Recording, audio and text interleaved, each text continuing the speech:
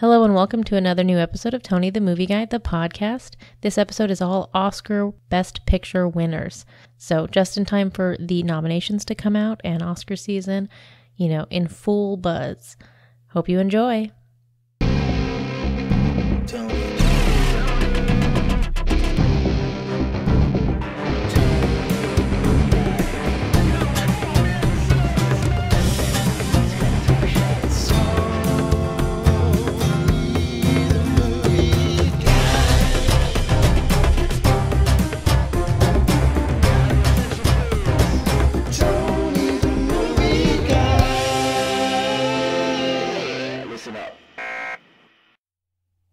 Hello everyone, it's Tony the Movie Guy, and tonight Miss Money Annie is not with me, but I'm joined by Matt Sharp. Say hi, Matt. Hey guys. All right, good. So what we're going to do, which I think is going to be kind of fun, is I let you pick the topic tonight. He's in town from Florida. He's in Los Angeles, and you're doing screenwriting and stuff like that, right? That's awesome. That's correct. Yeah, I got some exciting meetings, so we'll see where it goes. But yeah. Big man on campus. Okay, cool. Yeah, and you do some acting and stuff, Matt, which is funny. Remember last time I saw you at a party a couple months ago, it's like, I just saw you on TV last night. It was like right. Some ad for, what was it? That one was a doctor. That was a LASIK Vision Institute. That's right. So it's kind of funny. I'm based out of Florida. I do a lot of acting in the Southeast. So that's become really big, and especially commercial out there. You do a lot of commercials? A lot of commercials. So doctors, lawyers, stuff like that. It's kind of my zone, if you will. And that particular one, I've seen several times. And you said it's been running for how long? It's 4 years now. That's crazy. 4 years. Yeah, usually you have a commercial, and if it goes for 2 months, that's a great run. That's so funny. For whatever reason, that one just keeps going. Has all the legs in the world. So. Yeah, so I saw it with my wife. I was like, I know that dude. That's Matt. Yeah. Where can people find you? Actually, do you have like some online media where people can find your acting work? Yeah. I do have a website. It's mattSharp.com. That would be all my acting and so forth. Cool. If you want to find me on Instagram, that would be at MattSharpActor. So if you find me on there, then you'll have all my activities, both acting and screenwriting, because now it's going to be a lot more in LA and around the world. So, yeah. That's awesome. Well, he's a good man, so check him out, guys. And for your screenwriting, what kind of topics? What's the genres? Yeah, I started with feature films. I've gotten myself into TV and stuff like that. I specialize mostly in action films and drama. Nice. So that's kind of my go-to. That's my bread and butter there. All right, man. Well, I'm rooting for you. I look forward to watching some of your films soon. That'll be great. Thank you. All right. Well, here's the topic that he picked, which I think is a great one, which is Best Picture Oscar-winning films. And at first I was like, we could select, maybe 20 of our favorite films and discuss them. And then I thought, screw it. If we're going to go in, let's just go all in. That's the only way to do it. Exactly. That's what I do. So we're going to go through every single Oscar-winning Best Picture film. Everyone. Okay, so just so the listeners know, the Oscars started officially in 1927. Yep. So I have a list of every single film that was nominated for Best Picture and won the Oscar. That's 90 years we're going to span. So go to the bathroom, come back, listen, buckle your seatbelts. Exactly, strap in. Exactly. No, it's going to be fun. Now, the reason I wanted to do this was I found the list so interesting because 1960 upwards, I've seen most of them. Before that, I really haven't. You're not alone. Yeah. You're not alone. Same. Yeah, but I'm going to mention them. So I'm going to start from the bottom of the list. And I'm just going to go through them. And obviously, the ones that we have a love for and the ones we're much more familiar with, we're going to kind of do a deep dive on. Sound good? That sounds good to me. All right, you ready? Ready. All right, here we go. So this is Oscar-winning Best Picture films. Okay, and also another thing that's interesting is there's a lot of films on this list that you've never heard of. Yeah, same. And there's a lot of films that were nominated that probably have stood the test of time a lot better. Yeah, there were a few years for sure where I thought I remember that year a particular film But that's not the film that won Best Picture. That's right. So that's a really interesting point. Okay, good. So here we go. So I'm going to start 1927. Now, do you know what the first film is that won Best Picture officially? Because I thought I did, and I found out when doing this that I was wrong. Yeah, honestly, I didn't know the same thing. I had a very strong picture in my mind of All Quiet on the Western Front, but it turns out that was a couple of years later. That was not the first one. That's right. So actually, I knew of that film. I always thought that, because I consider myself like a movie aficionado, I always thought it was Wings. Actually, that was the second one. That's right. So Wings was the first film that officially won Best Picture. I haven't seen it. It's a silent black and white movie. But there's a film called Sunrise, A Song of Two Humans, that won something called like the Best Feature Film debut or something, Oscar. Yeah, it definitely was. It called Oscars at that point? Because I don't know if it was. It wasn't even called Oscars. Yeah, it wasn't. No. But that's the first film. So anyway, I've never seen it. Yeah. I'm not a huge buff for the black and white. Some of them I love. Same. But that's interesting. So outside of that, it was then, I'm just going to kind of go through some of these because I find it interesting. The Broadway Melody, 1929. Never heard of it. I believe that was the first big musicals, big numbers, huge numbers, that kind of thing. So I think that's what it was. Okay, that's interesting, yeah. And then, as you mentioned, 1930, All Quiet on the Western Front. Right. Have you seen it? I have seen that. So have I. That was probably the earliest solid film I can think of. Right. In those days, there was a lot of over-the-top or even silent actors who got into doing the talkies and so forth. They didn't really know exactly how to do it. Right. This was the first one where it was very realistic. Right. So I was actually taken aback the first time I saw it, seeing it in a modern age. And, obviously the technology and everything like that sometimes doesn't really hold the test of time, but the acting itself was solid. I mean, this is 1930 and it was solid for what you would expect today.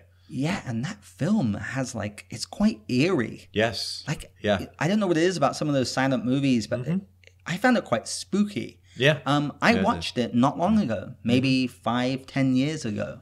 I knew it was one of the first, so I was fascinated, and I actually watched the whole thing, and it was quite interesting. So anyway, good. So that's one we both have some familiarity with. Way back in 1930. All right, and then there's Cimarron, 1931. Never heard of it. Nope. Grand Hotel, 1932. I've heard of that one just because of Greta Garbo, but just in passing, I can't say that. Yeah, okay, I've heard of she was her. the star of that one. So. Okay. Cavalcade, 1933. It Happened One Night, 1934. Now, that's Clark Gable. That's that's probably the one that put him on the map. Have you seen it? I have not seen it in particular, but that one is probably one of the most famous titles of all time. Right. I know that's a very famous film. Right. Again, we're probably going to roll through these way early ones quite fast, but that's a film I actually want to check out because I've heard of it a lot. Right. All right, let's see what else. Mutiny on the Bounty, 1935. I have heard of that movie. I've never seen it. Have you? It's another Clark Gable movie. Oh, that's Clark Gable too. That's correct. He was a busy man back in the day. Yes, he was. All right, The Great Ziegfeld, 1936. No, I have nothing on that one. Moving on. Yeah. The Life of Emile Zola, 1937. I've never even heard of. That's also no. All right. You Can't Take It With You, 1938. Yes, this is James Stewart. Wow. This is also one of those that kind of sticks out in terms of pre-1960s, one of the star movies, really. Have you seen it? I've seen bits and pieces of it. It is quite good. Oh, wow. Not quite in terms of All Quiet on the Western Front, where it really holds sticks for what you could watch today. Right, I remember that film. But solid for that time. Okay, cool. Yeah. And then, of course, one of the most renowned films of all time, Gone with the Wind, 1939. That's right. Clark Gable, Vivian Leigh. Frankly, my dear, I don't give a damn. Exactly. One of the most quotable films ever. To that point, I don't remember exactly, but the box office, when you put it in modern days, goes up against Titanic or something. Successful film box office wise. Fun fact on that one, is the one and only Best Picture winner ever, where they had the premiere not in LA. Is that right? Where did they have it? Do you know? Atlanta. Oh. Because it was shot around Atlanta for the most, well, like a bunch of the scenes and stuff like that. Look at you, Matt. You came with the big guns. Well, there we go. Have you seen Gone with the Wind? I have. It's classic. You know, it's classic.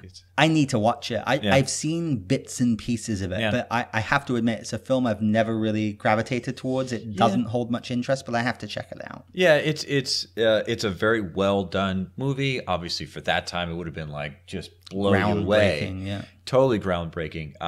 Isn't it like 4 hours long? It's very long. Right. It's very long. You know, we're getting into Christopher Nolan territory here. Yeah, but I love those movies. Which for then, it was like a feature film. A long feature film was, an hour and 30 minutes. That's crazy. So, well, the legacy of Gone with the Wind is incredible. So that's, that's something I'm going to have to check out one day. Mm-hmm. Okay, next, 1940, Rebecca. Ever heard of it? No, not that one. Alrighty, 1941, How Green Was My Valley.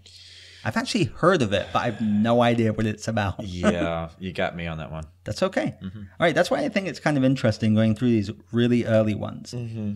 And please, listeners, don't be offended. We're not saying these films are bad. Mm-hmm. We're fairly young, but I wanted to mention them because I thought it would be fascinating to go from the bottom all the way to present. Yeah. All right, let's continue here. Did I say Miss Miniver, 1942? You did not, but yeah, that's the next one. Have you seen it? I have not seen that one either.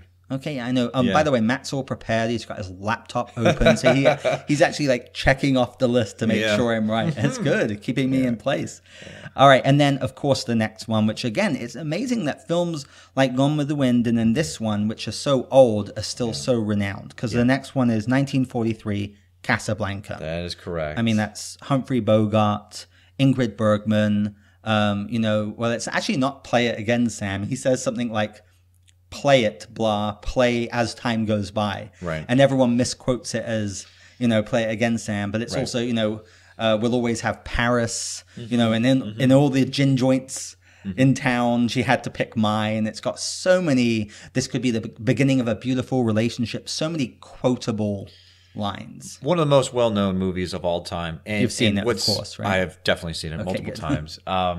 What I found interesting, unique about that one was really, it was the first time that I can recall any movie, especially on that level, like broad release at that sort of time, where it was not necessarily a happy ending. Yeah, it's heartbreaking. That's what I was going to say. It was a first major movie to really do that. Right. And I have to admit, again, I've seen bits and pieces. I know the ending, and I've seen the ending many times. I don't think I've ever watched the film from beginning to end, and I have to. I don't think I have, honestly. That's interesting. I need to. Yeah.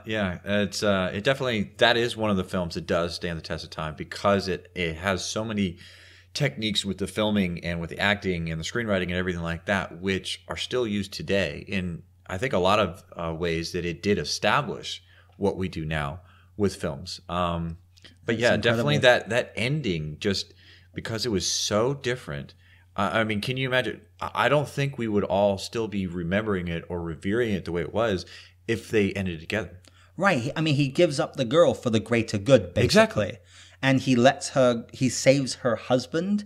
Yeah. And see, I haven't even seen the movie all the way through, but I've literally, I know the story. I've watched many parts of it, and I've seen the ending. Yeah. It's a beautiful film. And I mean, Bogart he just exuded cool, an amazing leading man. Yeah. I find it very interesting how leading man status has really changed over the decades as well. Very much so. So different. But so different. I mean, Casablanca, such a classic film. Yeah. All right, good. Next up is Going My Way, 1944. You ever seen that?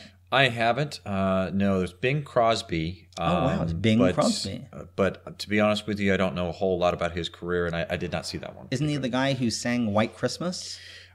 You might be right. That sounds correct, but don't quote me on that. Okay, I'm pretty sure that's how I thought he was a singer. Yeah. All right, anyway, let's see. 1945, The Lost Weekend. Never heard of it. Okay. No, me either. The Best Years of Our Lives, 1946. Ever heard of that?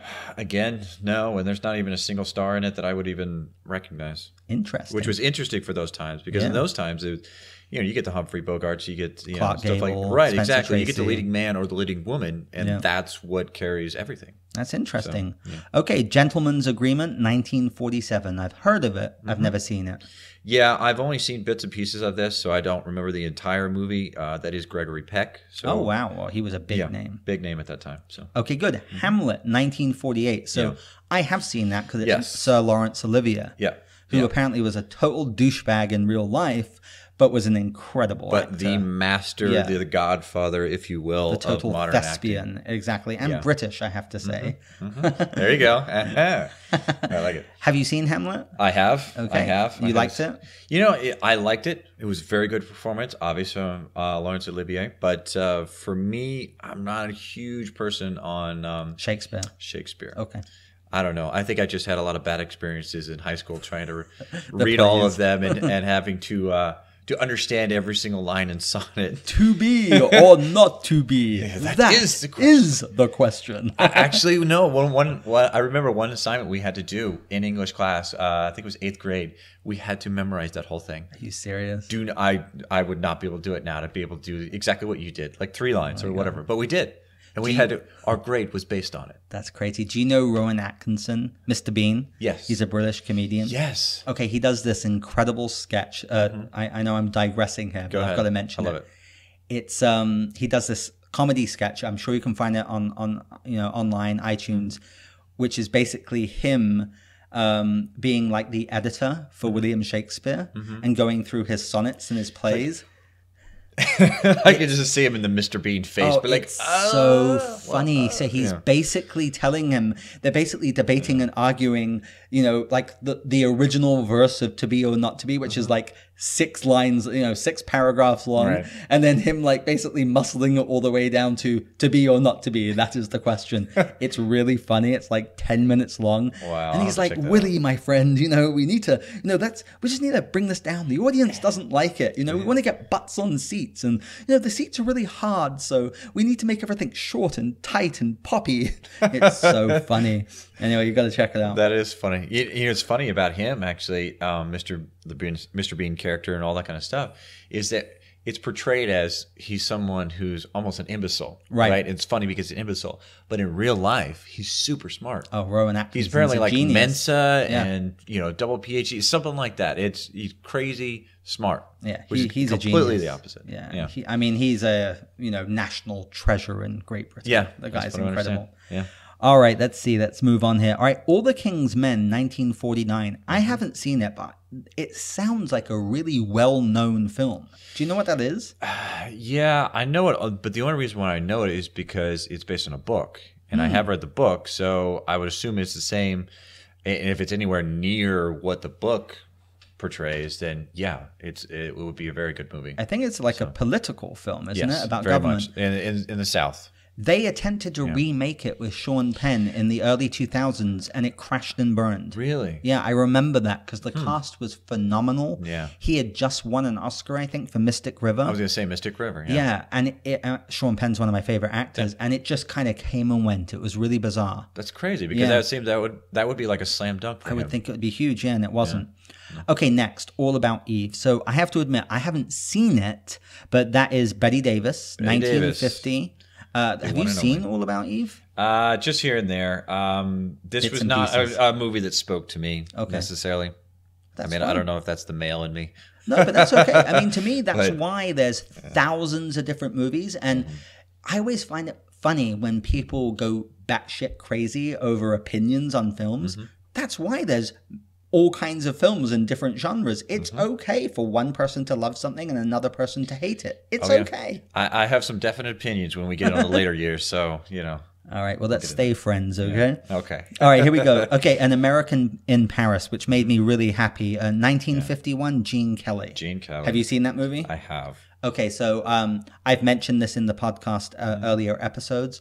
When I was a kid growing up, my dad had every single one of the Marilyn Monroe movies on VHS and every single one of the Gene Kelly movies on VHS. Interesting. I watched them all 100 times before I was like 12. Right. So I've seen American in Paris, 25 times. I absolutely loved it. I mean, obviously, Singing in the Rain is my favorite one of his, but Brigadoon. Mine as well.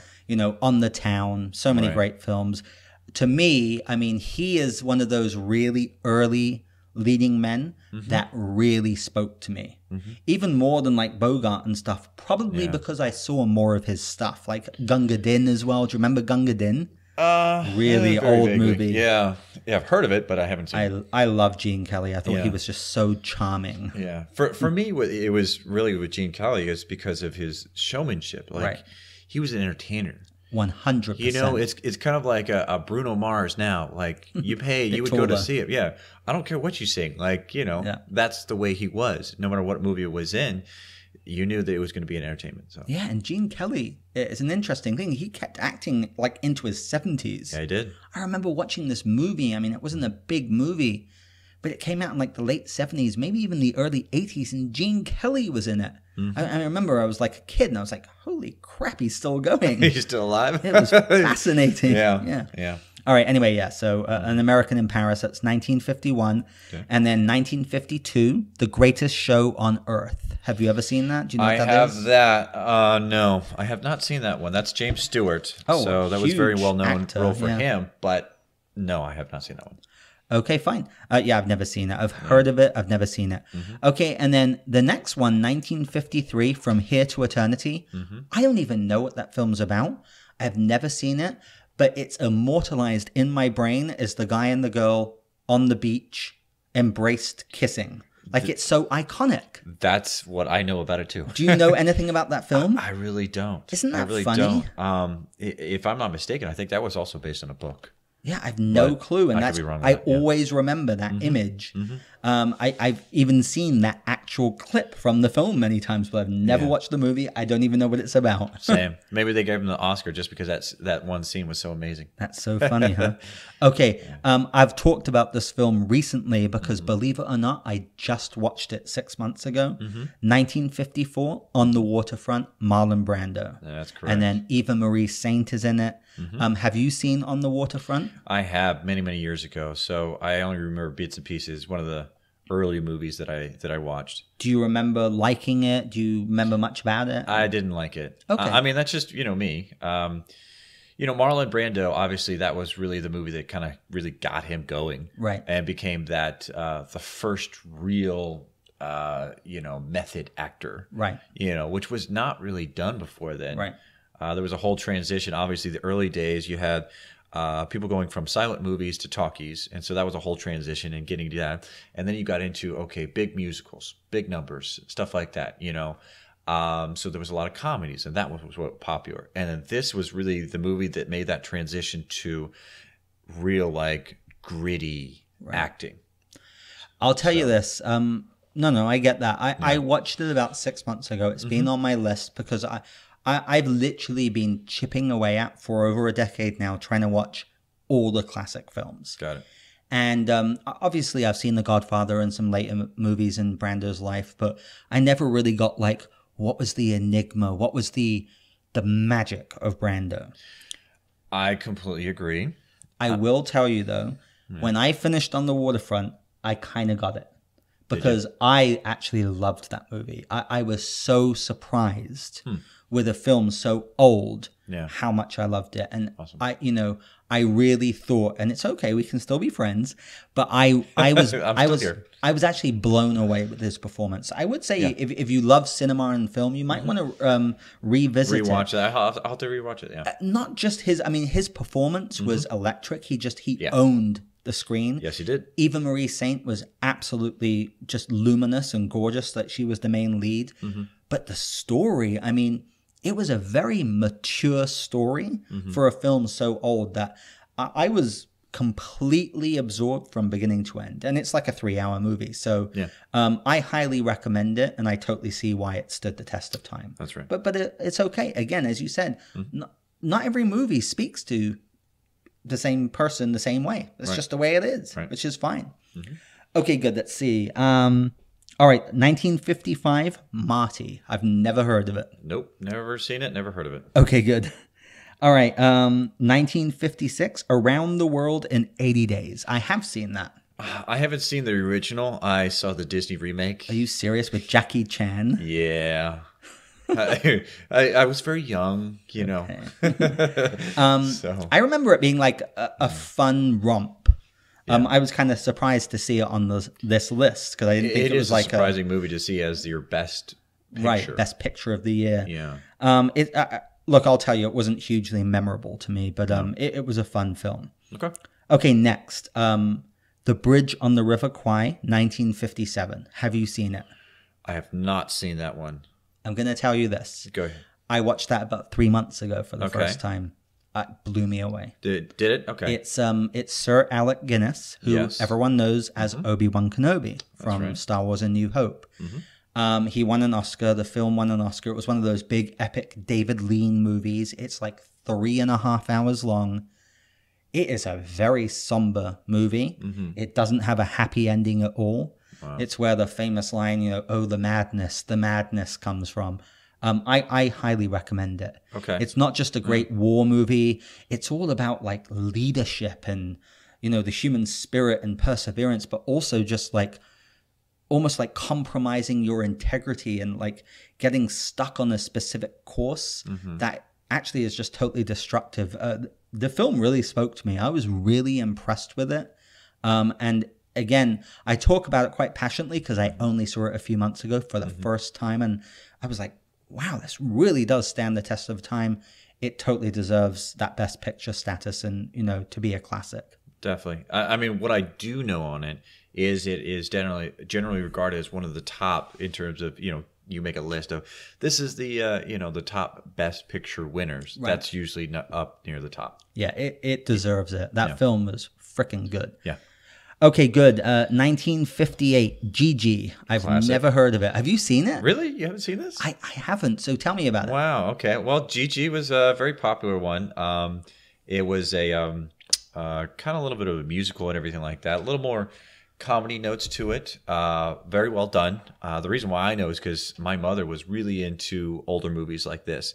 And then my sister became obsessed with it. With this movie? With this particular movie. So she made you watch it? Yeah, it was one of those things, She got to, she was older, so she got to boss me around sometimes, and that was the movie she would put in. It sounds like you were kind of thankful that you got to see it, though. Yeah. Like, it's actually a good film. It's a very good film. What's it about?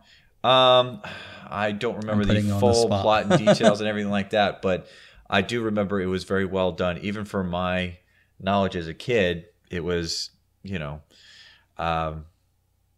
I don't know. So it's not a film you revisit. It was not for me. You remember it being like a well-done movie when you saw it. It was a very well-done movie for what it was and everything like that, but not my cup of tea. I mean, to give you an idea, my favorite movie all time is Ghostbusters, and my second favorite of all time is Aliens. So I love them both. She had Gigi, and I had Aliens and Ghostbusters. Very different genres. Very different. Well, look, I've never even seen it. I had never even heard of it, so it's okay. You're already one step ahead of me. Yeah. All right, we'll move on. So the next one is 1959, Ben-Hur. Have you seen Ben-Hur? Yes, okay. Charlton Heston. Classic. Yeah. Here's what blew me away about Ben-Hur. It's so funny. I just watched it this year as well. I've seen the chariot scene many times. Yeah. I watched it from start to finish because, again, it's about a 4-hour-long movie. It's also got, religious elements, but it's like a Roman epic. Yeah. I absolutely loved it. I thought it was incredible. And here's what blew me away. Last year, with all the modern technology and CGI and special effects, they remade Ben-Hur and released it. Yeah. And it really pissed me off because the lead was Jack Houston, who is Angelica Houston's son, who I really like as an actor. Did you ever watch Boardwalk Empire? Yes. He was fantastic. He was the guy with the disfigured face. Yes. And that film, unfortunately, pretty much killed his career because they released it with him, not a proven star, and with all this CGI, and it's still completely tanked. And I tried to watch it, the new one, and it was terrible. I watched the original, and especially the chariot scene was 10 times more thrilling. Isn't that interesting? That is very interesting. Yeah, and I would completely agree with that. I only saw maybe 5-10 minutes of the remake, and it was because I had the original in my mind, right? So I was like, this is an abomination. I'm done. Yeah, So, and talk about a man's man, Charlton Heston. Yes. I don't know what yes. people think about his, personal views and things like that, but just as an actor and charisma, he was such a leading man. Yeah, he was right up there. John Wayne, Charlton Heston. I mean, that was really kind of your list when you made that kind of thing. Yeah, fantastic. Okay, good. Yeah, so of course Ben-Hur. I mean, that's a total classic.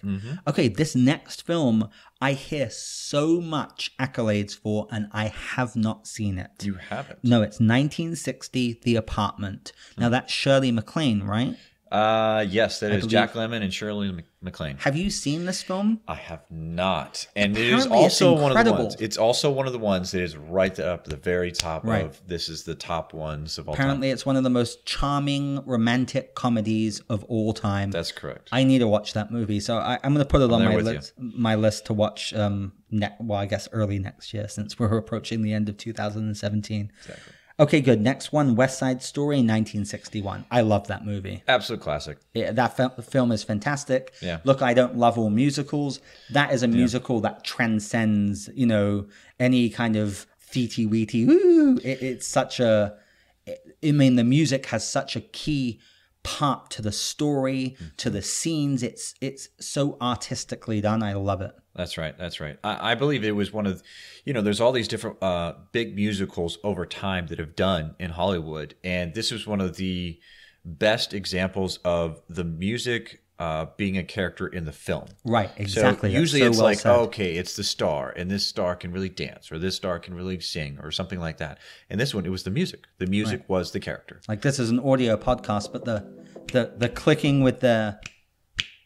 Remember? Exactly. I don't know how that will You just communicate But through honestly, the audio podcast. think about it. Think about how iconic that is. You just hear that. Yeah. If somebody does that for 5 seconds, you know exactly what it's from. Yeah, exactly. West Side Story. And that was 1961. Yeah, that's pretty crazy. That's pretty nuts. So yeah. And then isn't that it's based on Romeo and Juliet, right? Essentially. Right. Yeah. Exactly. Okay, cool. Yeah. So West Side Story, fantastic movie. Okay, the next one. Okay, I think we're going to get into the juicy movies now. Yes, we are. Which is funny because we're only in the mid 60s, but actually from here on up, I think I've seen almost every single one of these films. Not to brag, but I have. I was actually quite surprised. I was like, wow, I've actually watched most of these. Nice. So then the next one is 1962, Lawrence of Arabia. And I'm just going to sound like I'm boasting now. I watched it this year. Yeah. I told you I've been chipping away at all Are these you classics. going with all the British actors this year? Because that's another Alec Guinness. Yeah. Well, no, that's Peter O'Toole. Well, Peter O'Toole, but Alec Guinness is in it as well. Yeah, he plays like a Saudi Arabian king or something. That's right. Talk Yeah. about that for acting. Yeah. A British guy, And actually, he has makeup on in the film. Yeah, which for that time was pretty groundbreaking as well. Okay, so Lawrence of Arabia. Number one, Peter O'Toole was robbed of the Oscar. That has been considered for decades that, he should have won. Agreed. He was incredible. That was his first major starring movie. Yes, it was. He blew it out of the park. But also, the direction, the set, that's a David Lean movie as well. The same guy who did The Bridge on River Kwai. I think that's correct. Yeah, I'm pretty sure you are correct. Yeah. on that. The cinematography, the scope, the aesthetics of that film is absolutely gorgeous. It's epic on every level. On every level. Yeah. Also for a film that's, again, like almost 4 hours long or something, I was surprised with how fast it flew by and how engrossed I was with it. So again, I've only seen it once in full just earlier this year. Have you seen that film several times or? Only once. Okay. Only once. Yeah, I want to watch it again. It left me wanting to see it again. I think there would be different facets to it. It's quite a heavy movie as well. Yes, it is. It's quite brutal. And obviously it tells the story of Lawrence of Arabia, but that film is so deserving of the Best Picture. I agree. Incredible movie. Okay, let's see what else we got here. Tom Jones, 1963. I think that's Albert Finney. It is. That is correct. I you have not seen seen it. Have you? I haven't, but haven't? I've heard of the film a lot. I've heard of the film as well. Whether this is true to the movie or not, I do know that that's on the lower end of a list you put together. Oh, it's not so renowned anymore? No, I think that year was a little bit weak on terms of the Best Picture nominees. Well, when I hear about it, I always think of Tom Jones, the singer. I'm like, was he in it? And then I find out it was Albert Finney and he won the Oscar for it. So That's it's right. kind of fun. That's right. Okay, good. The next one, 1964, My Fair Lady. Audrey Hepburn. I have watched that movie. Yes. That movie is so freaking charming. Who's the main lead as well? The man, do you know? Rex Harrison. Rex Harrison, who also did Dr. Dolittle, That's which as a kid I loved. That film is absolutely charming. It's a musical as well. Have you seen it? I have. I've seen it multiple times. This is one of the movies from that particular time period where I have seen it more than one time. Yeah, me too. So, yeah. Especially as a kid. I mean, I grew up with a lot of girls and friends who were ladies, so I got to see a lot of those movies like Grease and this one. Oh, yeah. But look, us buff men, we like good films like this because My Fair Lady was a dazzling, charming movie. I really enjoyed it. Although I also liked Audrey Hepburn from a guy perspective. I thought she was just gorgeous. So. It's funny, Essie. I have to admit, she never did it for me. No? No. My wife loves her. Roman Holiday is one of her favorite films. Yeah. I do not like Breakfast at Tiffany's. I find it so racist, and I don't like the story I would much. agree with. Yeah. I can totally see that. Yeah. Audrey Hepburn, I was more Marilyn Monroe type person. Well, everyone was. But but I mean, she just never did it for me. And I'll be honest with you, when I saw My Fair Lady, I was too young. I didn't even know that was Audrey Hepburn. And now I look back and go, oh yeah, of course it was. But I just loved that film. It was just a charming movie. Very good movie. But that's good. All right, moving on. Let's see. Probably the most iconic movie of all time. Okay. The Sound of Music. I mean, duh. 1965. Yeah. Julie Andrews. Julie Andrews could do nothing wrong. Mary at that time. Poppins, man. Yeah. Yeah. And I love that one. Mary Poppins was the movie that made Disney put them on the map in terms of Disney movies. Big time, yeah. Well, she won the Oscar for Mary Poppins. That's right. The Sound of Music, again, look, I will admit I haven't seen it in a long time, but it's a beautiful movie. And again, it's a movie that has some real dramatic and scary elements. I mean, you've got the Nazis involved in that movie. A lot of people kind of forget that who aren't huge fans of it. Right.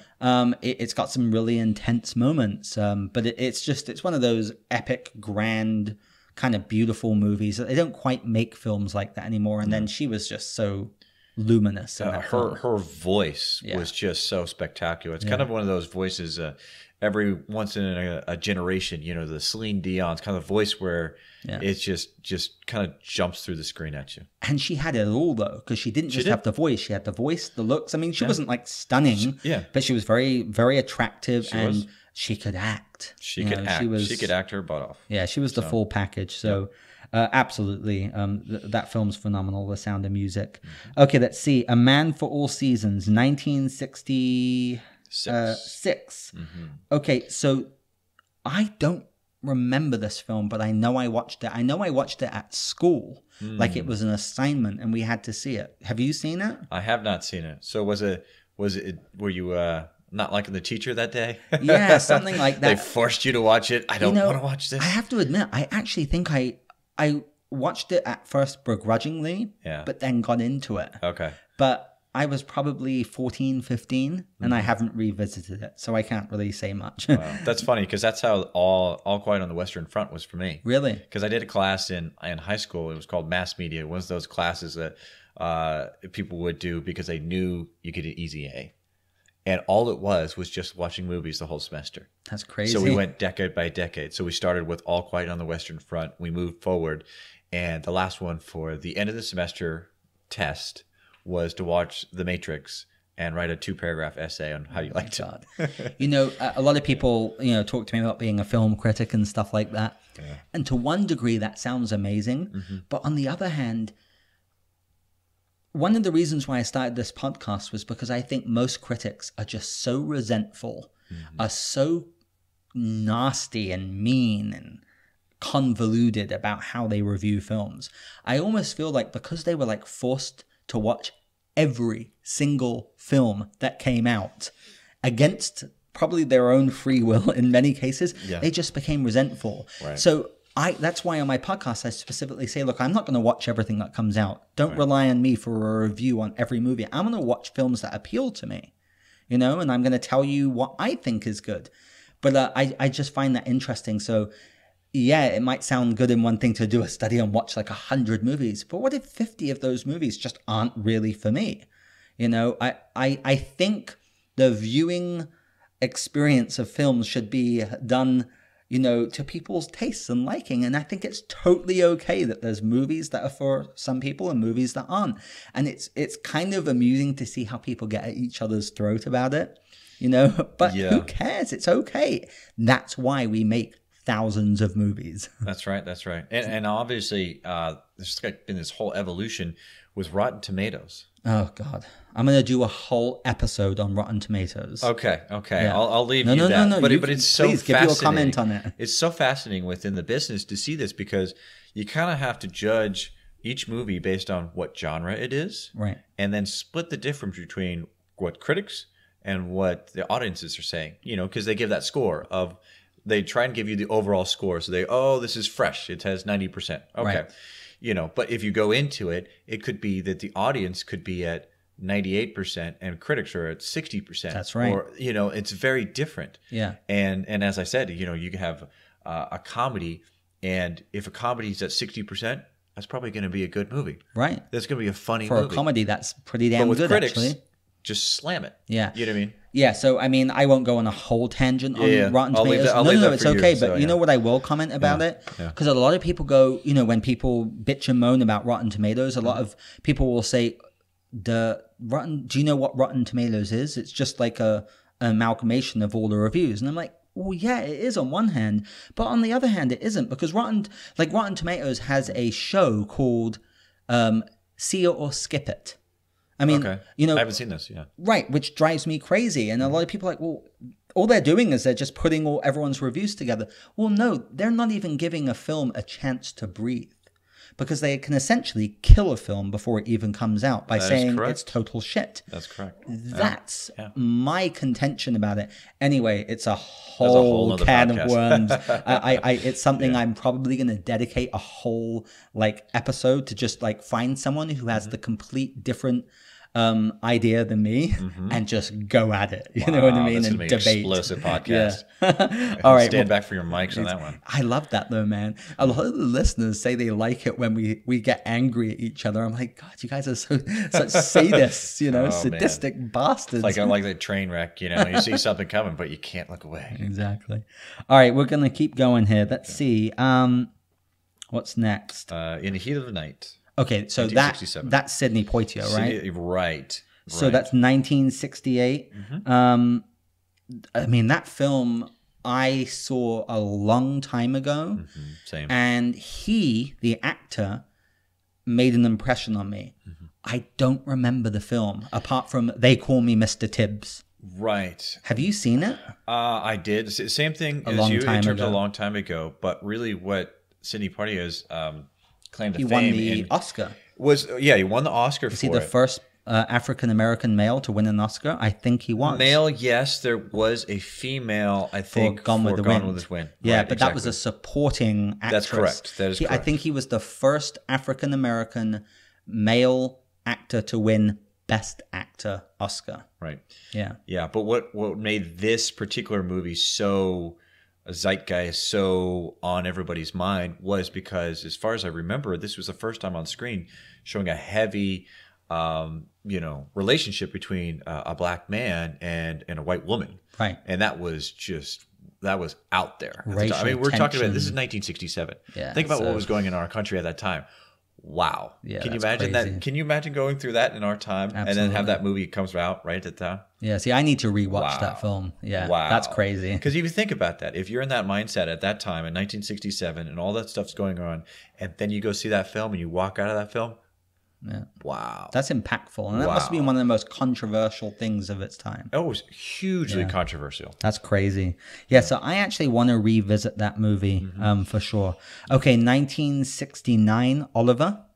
1968. 1968? Yeah. Okay, it looks like on my list I may have skipped one, so but that's fine. Oliver was you didn't skip any. Oliver was 1968 because Midnight Cowboy was 1969. Okay, good. Yeah. So for some reason I have Midnight Cowboy as 1970. So, but that's a good thing that we have your laptop open. You're going to help me put it back in the line. So Oliver, have you seen that? I have not seen it. This is one of the few ones around that time kidding period me? I have not seen. I'm sorry. Matt, leave immediately. No, don't.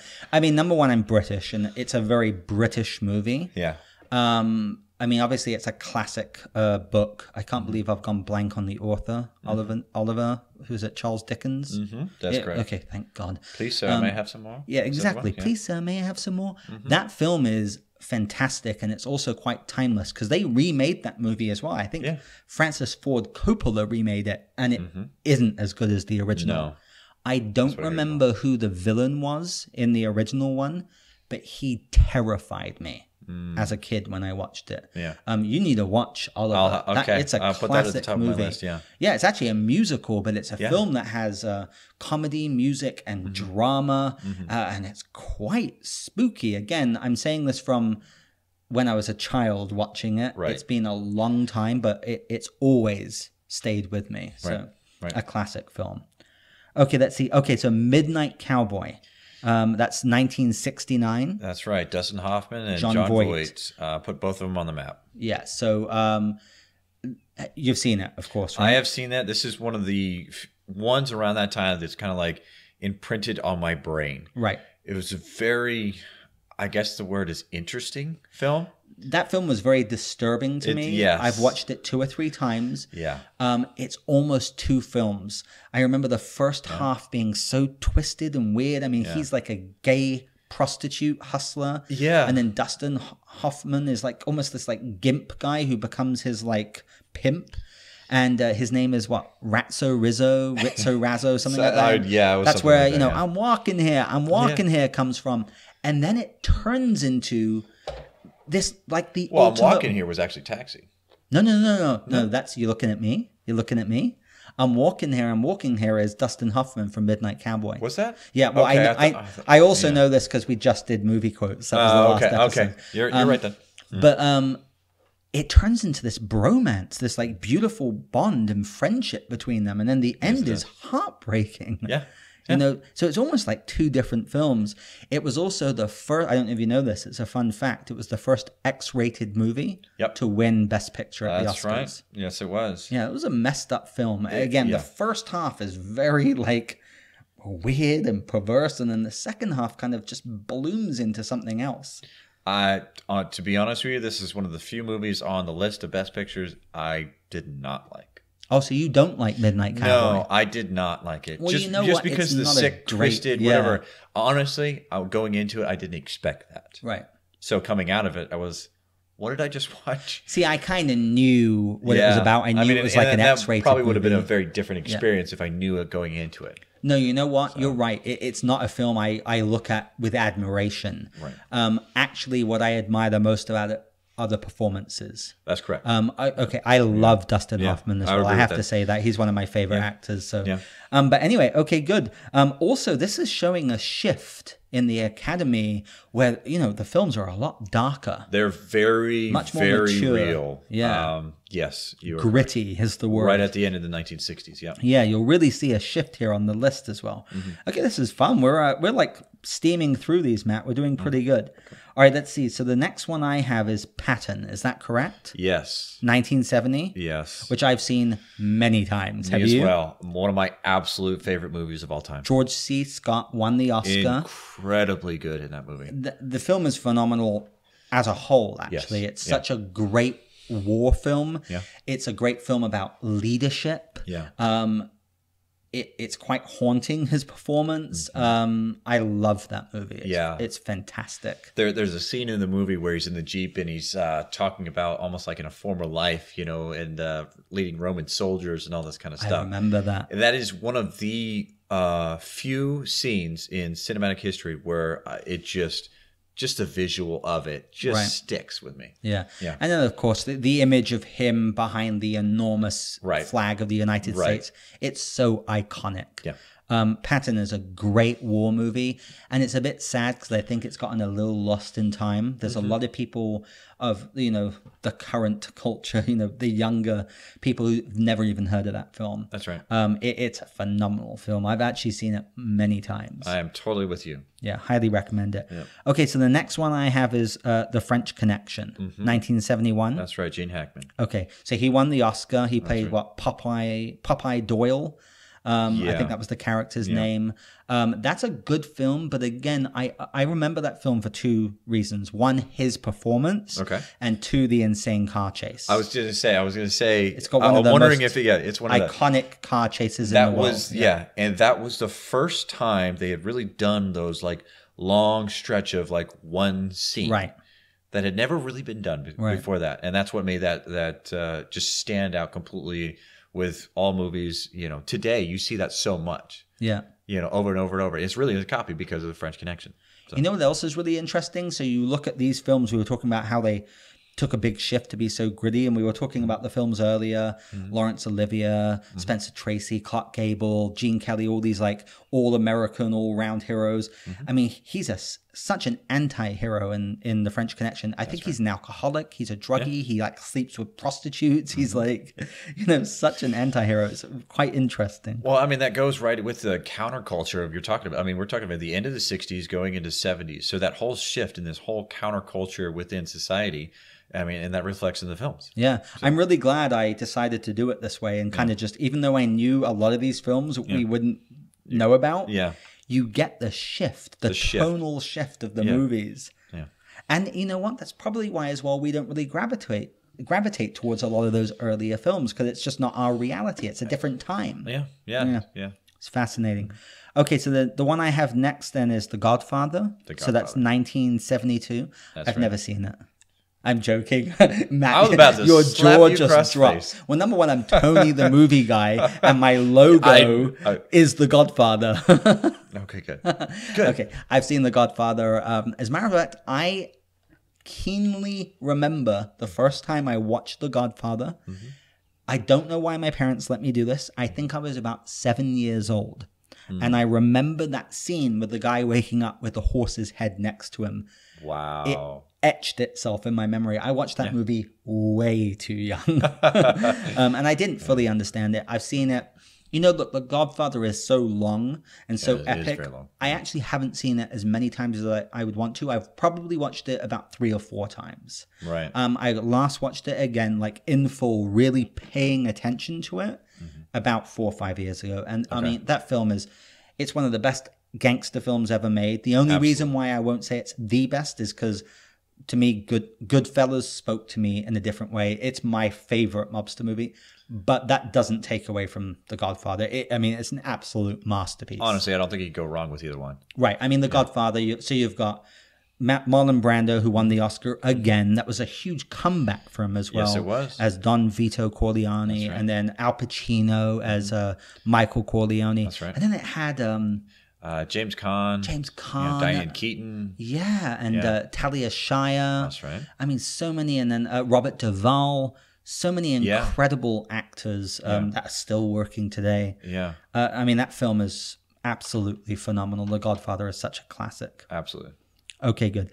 All right, so the next one is one of my favorite films of all time. One Flew Over the Cuckoo's Nest. Is that 19... That's, well, sorry. I skipped a little bit. The Sting is the next Okay, one. The Sting, 1973? Yes, that's right. Okay, so that is Paul Newman and Robert Redford. Right. Have you seen The Sting? I have. And to me, it's probably one of the most iconic pairing up of two actors I've ever seen in a movie. Right. Okay. Just works so well together. Well, I'm a sucker for Butch Cassidy and the Sundance Kid through and through. It's love right that movie. Yeah. I've seen that film about 5 times. I've seen this The Sting once. Right. You know what? They were charming. Mm-hmm. It has like a really twisty and turny storyline. It does. I need to watch it again because it threw me off, and I because of that, I don't remember it so well. Okay. But I know it's considered a classic. No, I love that one. Okay, great. That's a very good movie. The Sting, I mean, and I mean, Newman and Redford, apparently you couldn't get any better in that time. You cannot go wrong. Whenever you put them together, it was gold. Yeah, I mean, Butch Cassidy and Sundance Kid is such a, I mean, it's an incredible movie. It's a Western as well, but the buddy kind of bromance type of film, it was just phenomenal. Okay, good. So let me make sure I'm on track here. So what year was that? No, that was 1973. Okay, 1973 was The Sting, and then 1974 was The Godfather Part 2. Is that correct? That is correct. Okay, so that is Al Pacino, who has now kind of taken over the Godfather role, and then Robert De Niro is a young Don Vito Corleone. That's right. They do like the whole flashback. Right. And Robert De Niro won an Oscar for that role. Yes, I believe that's correct. Yeah, and that film I know is a film where they were both in it together, but they never shared a scene. They never did. Until the Heat, which came out in the 90s. That's right. Yeah, so that was so iconic when finally they paired together. That's right. Have you seen Godfather Part 2? Oh my God, yes. I've probably seen it more times than the first one. Okay, let's talk about that then real quick, because a lot of people consider it even better than the original. You don't jump over and strangle me. I don't think I've ever seen Part 2 from start to finish all the way through. Really? I've seen many scenes. I know it quite well. Okay. I don't know it as well as the first one, and I don't know why I haven't invested the time. I need to. Interesting. Yeah. I mean, to be honest with you, for me on the list, it's generally regarded, and I completely agree with it, is that I believe it's one of the few instances where you've ever had in Hollywood a sequel that was better than the original. Right. So on films of sequels that are better than the original, The Godfather Part 2 is usually always number one. And I'm kind of like, well, I don't totally know why. And I always think like Terminator 2 or Empire Strikes Back. Yeah. But that's because I haven't really absorbed it. Of course, I know like You Broke My Heart, Frito. I know it was you. Right. I need to sit down and watch it because again, I've seen parts of it, but I need to watch it in full. Yeah. For me, I think what works really with the movie, why it was so much better, at least in my mind, is that it takes the past and really kind of shows the evolution of how that family came to be what it is. Because in the first one, here's the family. This is what it is. Here's the rules. This is the world. Oh my God. And it became an absolute sensation. Now, where did that family come from? Yeah. And you kind of fill in all the gaps. And then you have Michael Corleone at his power, the height of it. In the first one, he's finally thrust into it. And now you see, okay, this is what he is when he actually is taking on that whole role of, over the entire family. And that, to me, is where he just shines. Yeah, I need to check it out. Honestly, when I was going through the list, I was quite surprised. I was like, oh, wow, Godfather won Best Picture and Godfather Part 2 won Best Picture. That's I was like, right. I guess it really is as acclaimed as everyone says. It really resonated with people. And, it's funny. I wanted to say it was like TNT or something like that. Did this a couple of years ago. Because I've seen them, both of them, multiple times. And TNT did this marathon, and they put it in chronological order. Oh, wow. How does that work? It was actually pretty great. Like taking the scenes? Yeah, so like in the second one, how they have all the flashback stuff. It? Yeah. So the flashback stuff, they had it to start. Oh, wow. It was almost like a movie in itself, and then you transitioned, and then so you saw the full timeline in consecutive. If Coppola authorized that. He must have, huh? He had to have, but it was a TNT marathon, and they did it that way, and I thought it was actually fantastic. I mean, it actually gave new life to something I had seen so many times. Okay, well, I mean, the Godfather films are absolute classics. Absolutely. I actually need to invest time, which I'm going to. That will probably be at the top of my list to just binge all three of them. Because also, I've never even seen the third one. I've heard the third one's not very good. It's not. But I guess I need to watch it to kind of see the culmination. Yeah. But I'm definitely going to catch Part 2 because, it sounds like it really does deserve all the praise it gets. Do it. Okay, good. I will. All right, so next is then One Flew Over the Cuckoo's Nest. That's is that right. 1975? 1975. So have you seen One Flew Over the Cuckoo's Nest? Yes, this is thank God. Jack Nicholson. You've never seen it? Oh, many times. Okay. It's in my top 50 films of all time. Easily. I don't know. This one like scarred me as a kid to see the very end scene, and it was just like because you get really into the character because he is so visceral as an actor, and you get into it. You have no choice but to get into it. Right. And then that final scene, and it just rips you out. And for me, I saw that first time when I was like, I don't know, 10, 11 years old, something like that. I was just devastated. Yeah. So when I was in school, we did the play. And I played Jack Nicholson's role. Wow. And that's the first time I saw the film. I was probably 14. Wow. And I have no idea why I was watching that movie and doing that play as a 14-year-old, but I was. I loved it. I saw it a dozen times. But you're totally right. I mean, it etched itself in my brain. Yeah. It is a tough film. It also really brings to the spotlight like psychiatric abuse. Yes, it does. What these mental institutions with all the electric shock therapy and all that kind of stuff, and turning them into vegetables basically. Jack Nicholson is heartbreaking. I think he was one of the first like full-bodied performances that really to me was like, that's acting. Yeah. Like that is acting. I mean, I've always just been a devoted Nicholson fan since then. Obviously, he won the Oscar. Yeah. An interesting Totally fun deserved. fact is a young Michael Douglas actually executive produced that film. And Is that he, right? Yeah, and he won an Oscar Wow. for the film for Best Picture. That was Michael Douglas who had no picked idea. up that Oscar. That's amazing. Anyway, One Flew Over the Cuckoo's Nest. And oh my God, I don't know the actress's name, but Nurse Ratched. She won an Is that, Oscar as well. Louise Fletcher? I think that is her name. Yeah. Okay. What a bitch. Yeah.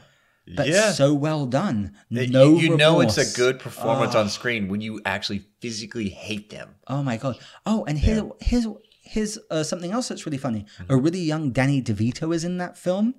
A really young Christopher Lloyd, Doc from Back to the Future, is in that film in the mental institution. They're crazy I'm trying patients. to remember that. God, Yeah. I'll have to see that again because I can't play that one. Yeah, I rewatched it last year. Okay. And actually, it was a long time since I'd seen that. And look, I'll tell you something. It's a little aged, and also Yeah, I agree because with it's quite a heavy film.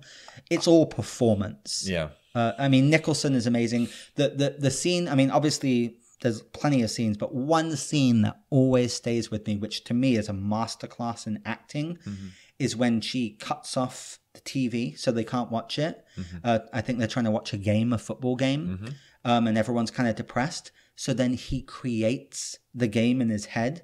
The TV's off, and he gets everyone involved, and they're all watching TV, and everyone gets excited and elated. And he puts. Do you remember that scene? You put a smile on my face just you recounting this. It's incredible. Anyway, that film I can't say enough about. Great. It's not a feel good movie. It's not. It's honestly not something I can watch again. Right. Because it ripped me out so at the end. It's just a masterclass in performance. I think that Agreed. and storytelling. Yeah. But it's incredible. Okay, we'll move on. Hopefully, and also this is something going through this list that proves a point that I've brought up many times, which is the Academy need to frickin' lighten up.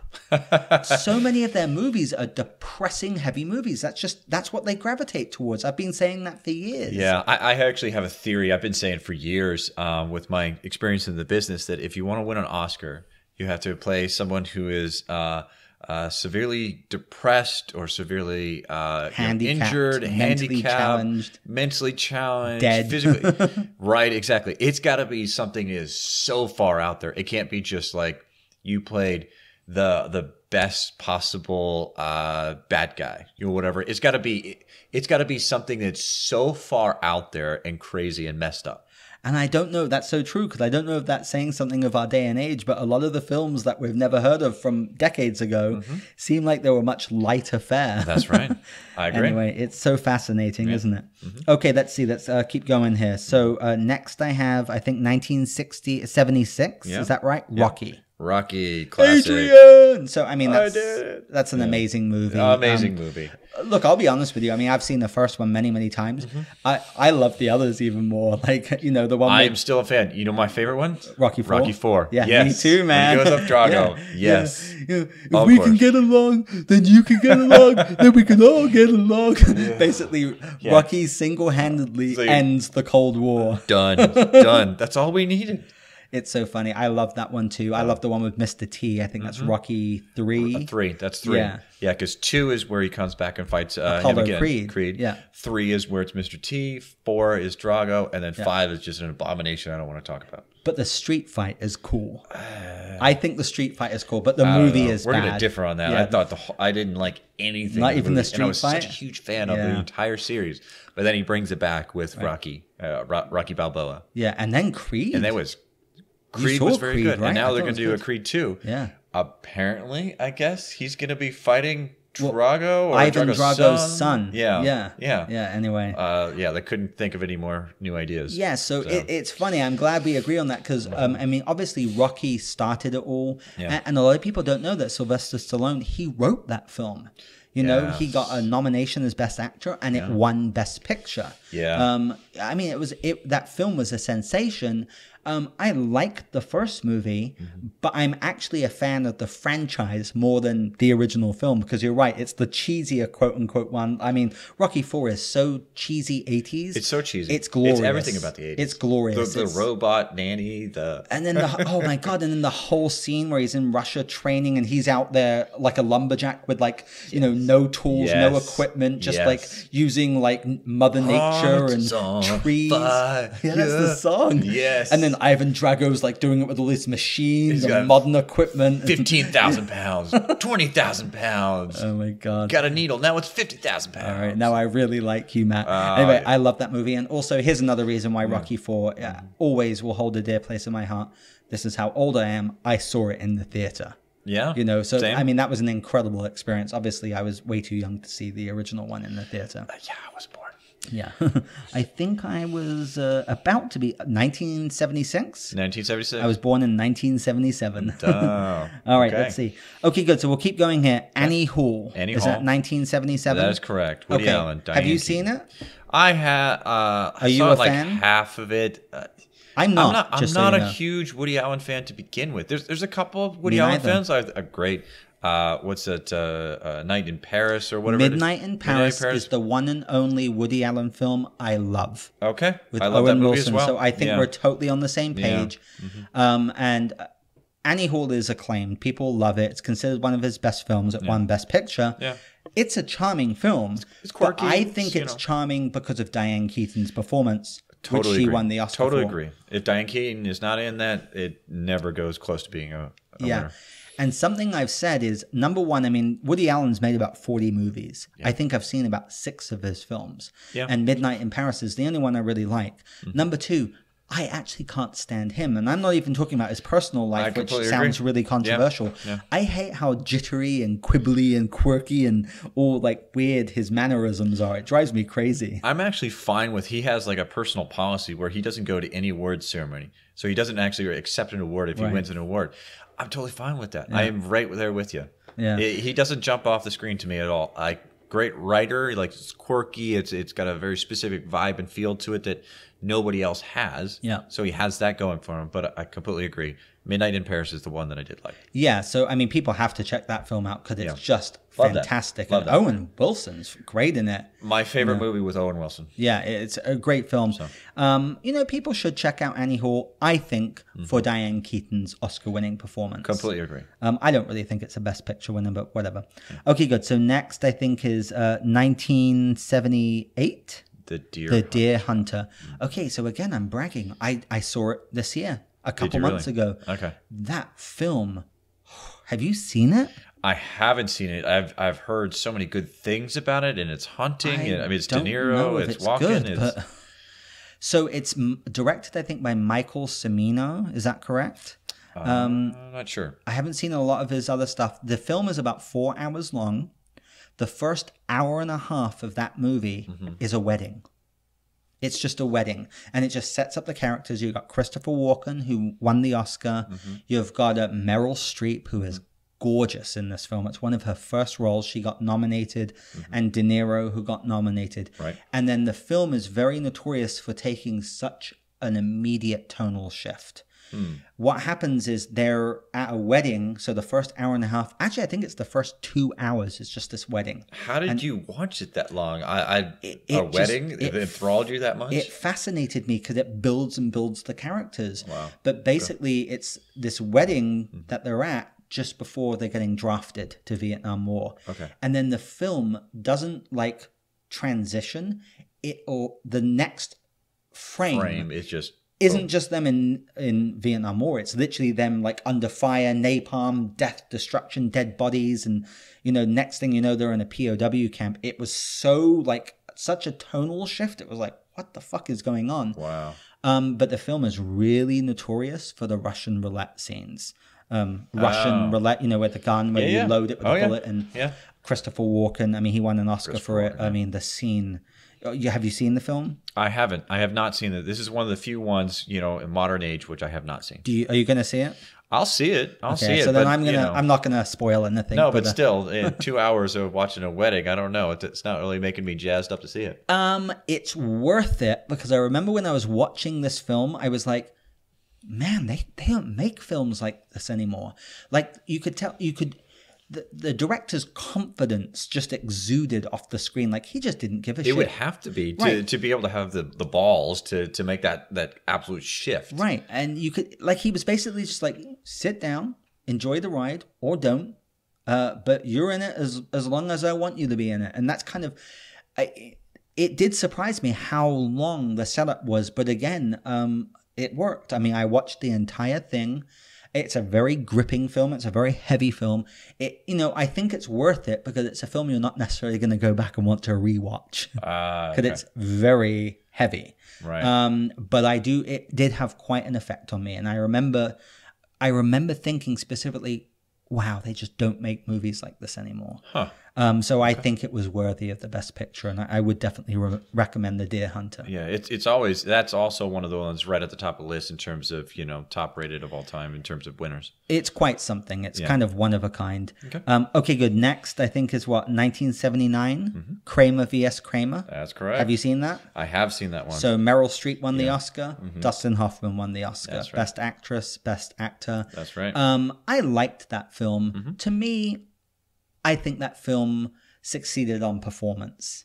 I completely agree. I don't know if it deserves Best Picture, actually, because the film, other than those incredible performances, isn't that memorable to me. I don't know if you disagree. Certainly not screenwriting. Right. I completely agree with you on that. I mean, me as a screenwriter, it's okay. It's decent. It's solid and everything, but I completely agree. It's the courtroom stuff, the drama between the two parents and with the child and everything like that. The performance, absolutely. The performance is what excels.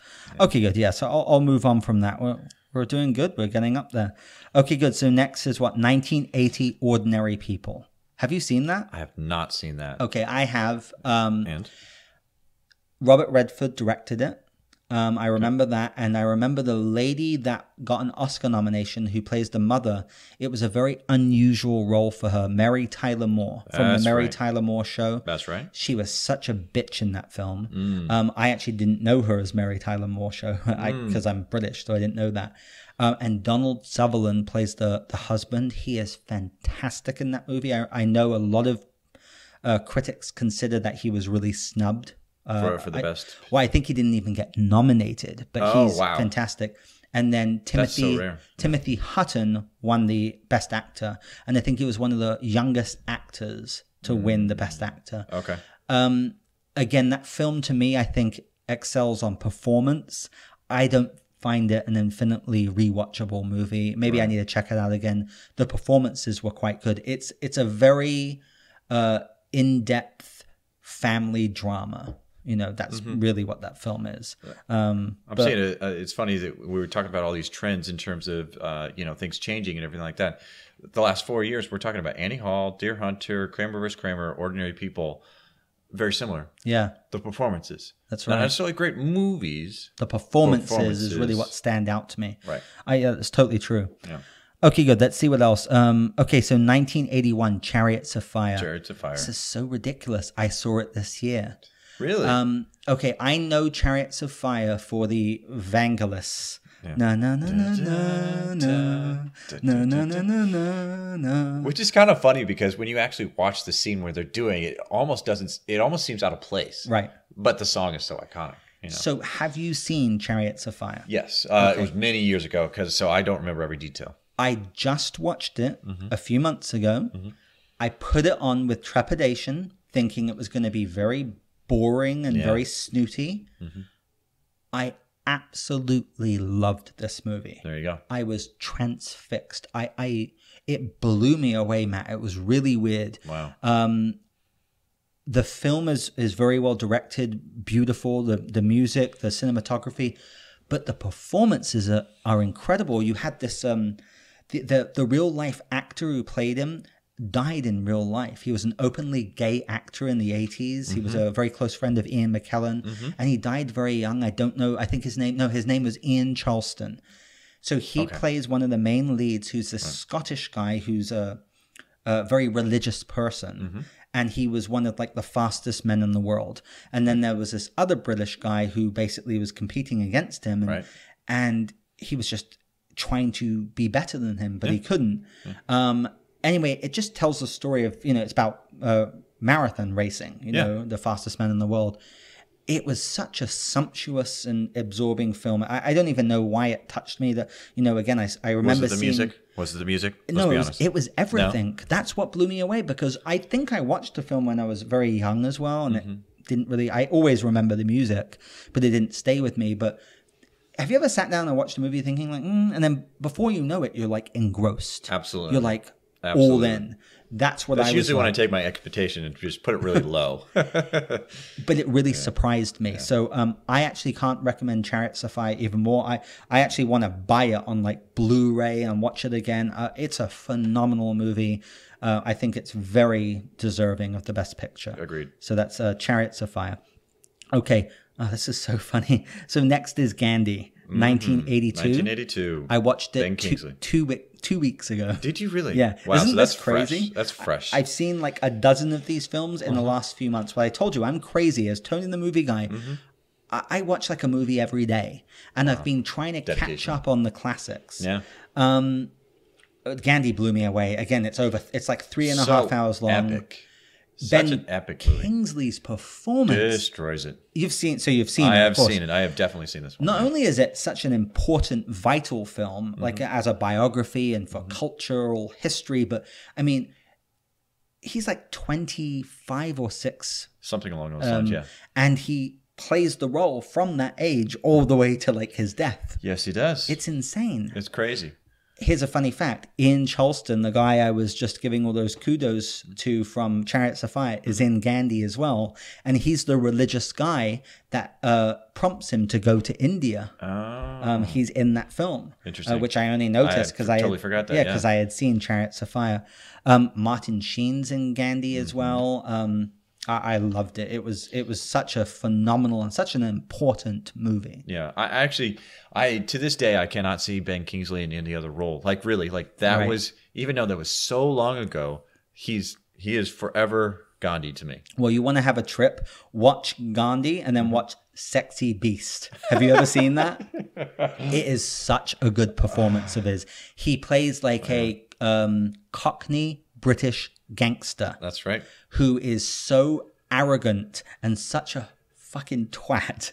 But it's such a great performance. Try and watch those with your British words here. It just means an idiot. Try and watch those two movies together. It's so weird. That is totally opposite ends of the spectrum. Yeah. Anyway, Gandhi is phenomenal. But that speaks to how great of an actor he is. Yeah, he's phenomenal. Absolutely. And then actually there's another film we're going to mention with him in later anyway, so we'll keep going. Okay. All right, so 1983, Terms of Endearment. Exactly. Have you seen that? I have seen that. I have tried to watch it several times, and I'm going to admit that I haven't gotten through it. I don't know why. It's got Jack Nicholson with another Oscar-winning performance.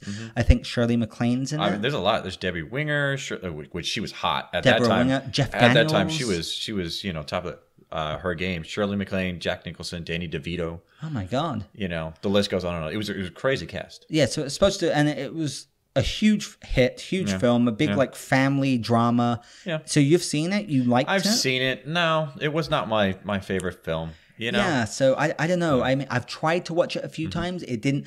Here's what I usually do. Yeah. If it's a movie, I'll watch 10 minutes, kind of like with a script. You read 10 pages. Right. And if it doesn't catch my attention, then I kind of lose interest. On a TV show, I found that you have to give it more than 10 minutes. Sometimes you have to give it more than an episode. A lot of times a pilot episode in a TV show is not that good. Right. Like Game of Thrones. Took me the whole first season to get into it. Heck, with Game of Thrones, they actually messed it up so bad they almost got fired. Right, that's crazy. They had to reshoot almost half of the entire pilot episode. They had somebody come in and fix their mistakes because it was so bad. HBO was about to fire them. That's crazy. So I find sometimes you have to revisit a movie several times, and Terms of Endearment is one that's always been on my radar because I've tried a few times. It didn't really grab my attention. No, I gave up on it. I know it's so acclaimed. I love Nicholson, and it's an Oscar-winning performance, so I have to catch it again and see if I can get through it. Yeah. But that's okay. Let's see. Okay, Amadeus. This is 1984. Yes. It's another one that I watched as a child, and I remember liking it, but I don't remember it because I was so young. Yeah. Tom Hulce was in it, who's an actor that he was in like Animal House and then Amadeus and then has kind of vanished. Yeah, I think Milos Forman, who's a very acclaimed director, directed it. Have you seen Amadeus? I have. Do you remember it? I do remember it very vividly. I actually loved this movie. This is, I don't know. I think it was probably in my teenager years.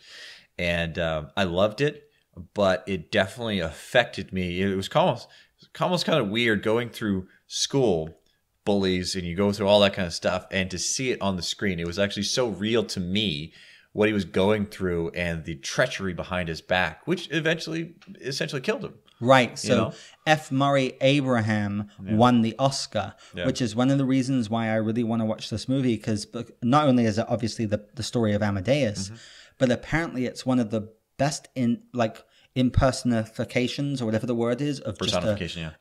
Of a total villain. Like total. The guy is so, but it was sneaky. Yeah, he suppresses him behind his back. Yeah. It's not your typical villain, like in your face. I'm your enemy. It's this little.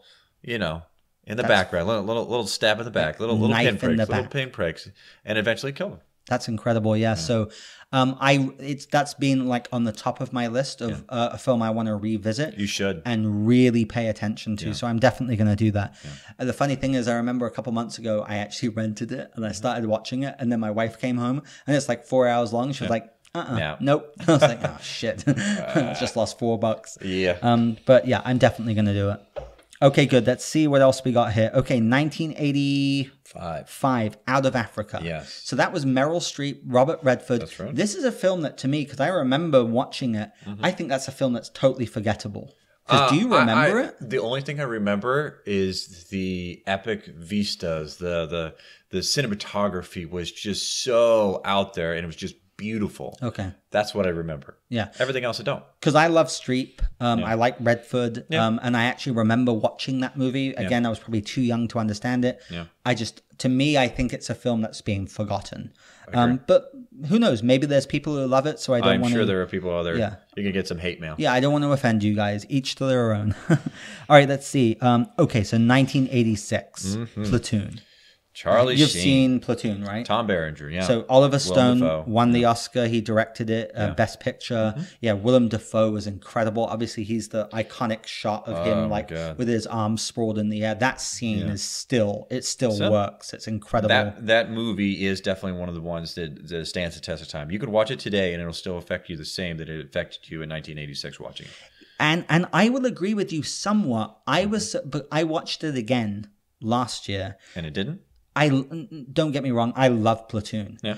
But here's what I will tell you. Platoon used to be my favorite war movie of all time. Really? For most of my life. Okay. And when I rewatched it last year, I was like, it's still amazing. There are scenes that are incredible. Willem Dafoe is incredible. Tom Berenger, he's such an asshole. Yes, he is. A young Johnny Depp. I mean, there's so many actors. John C. McGinley's in this.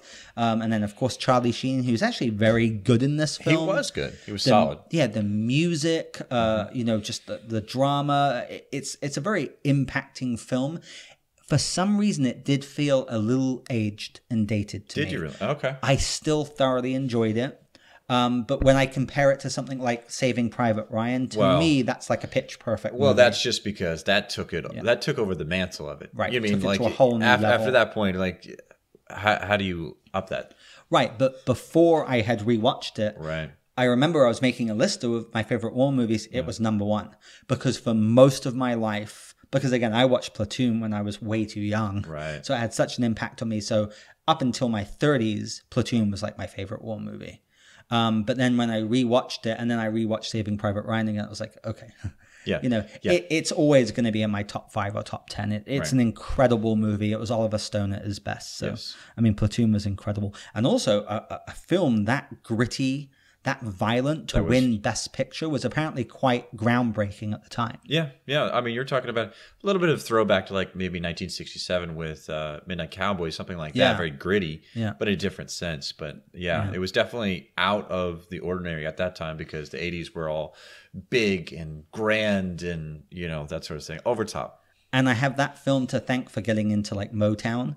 Like I became a huge fan of Smokey Robinson because of Platoon. Because of that film. Yeah, remember he's got Tears of a Clown. Yeah. And na na na na na na na na na. Anyway, I can't sing, but the soundtrack was incredible. All right, let's keep going. We're on the home stretch. Okay, so next is 1987, The Last Emperor. That's right. I don't remember this movie at all. I remember. I saw it as a kid. I liked it just because it spoke to me because I was about that age of the kid. But that's about it. Martin Scorsese? I think so. Yeah, I believe that's correct. But there was no. I mean, there was Peter O'Toole, but really the main character was the young kid. Right. And he's like an Asian emperor or something. Well, yeah, it's an emperor of hence the title. Yeah, hence the title, exactly, The Last Emperor. But it's a well done film, but I don't believe that it stands the test of time at all. Right. Yeah. I could watch it today, and I probably would not like it. Right. I totally forgot about it until I was going through the list. Yeah. Okay, so the next film, 1988, is one of my favorite films of all time. Rain Man. Believe it or not, this. Okay, so now I have one that I watched this year. Which one? I saw Rain Man this year. For the first time? I had never seen it until this year. Are you kidding me? Yeah. So what was your reaction watching it the first time? It was pretty incredible because it was actually a side of Tom Cruise's acting, which I had never seen before. Right. It took a whole nother level in terms of my appreciation of his acting.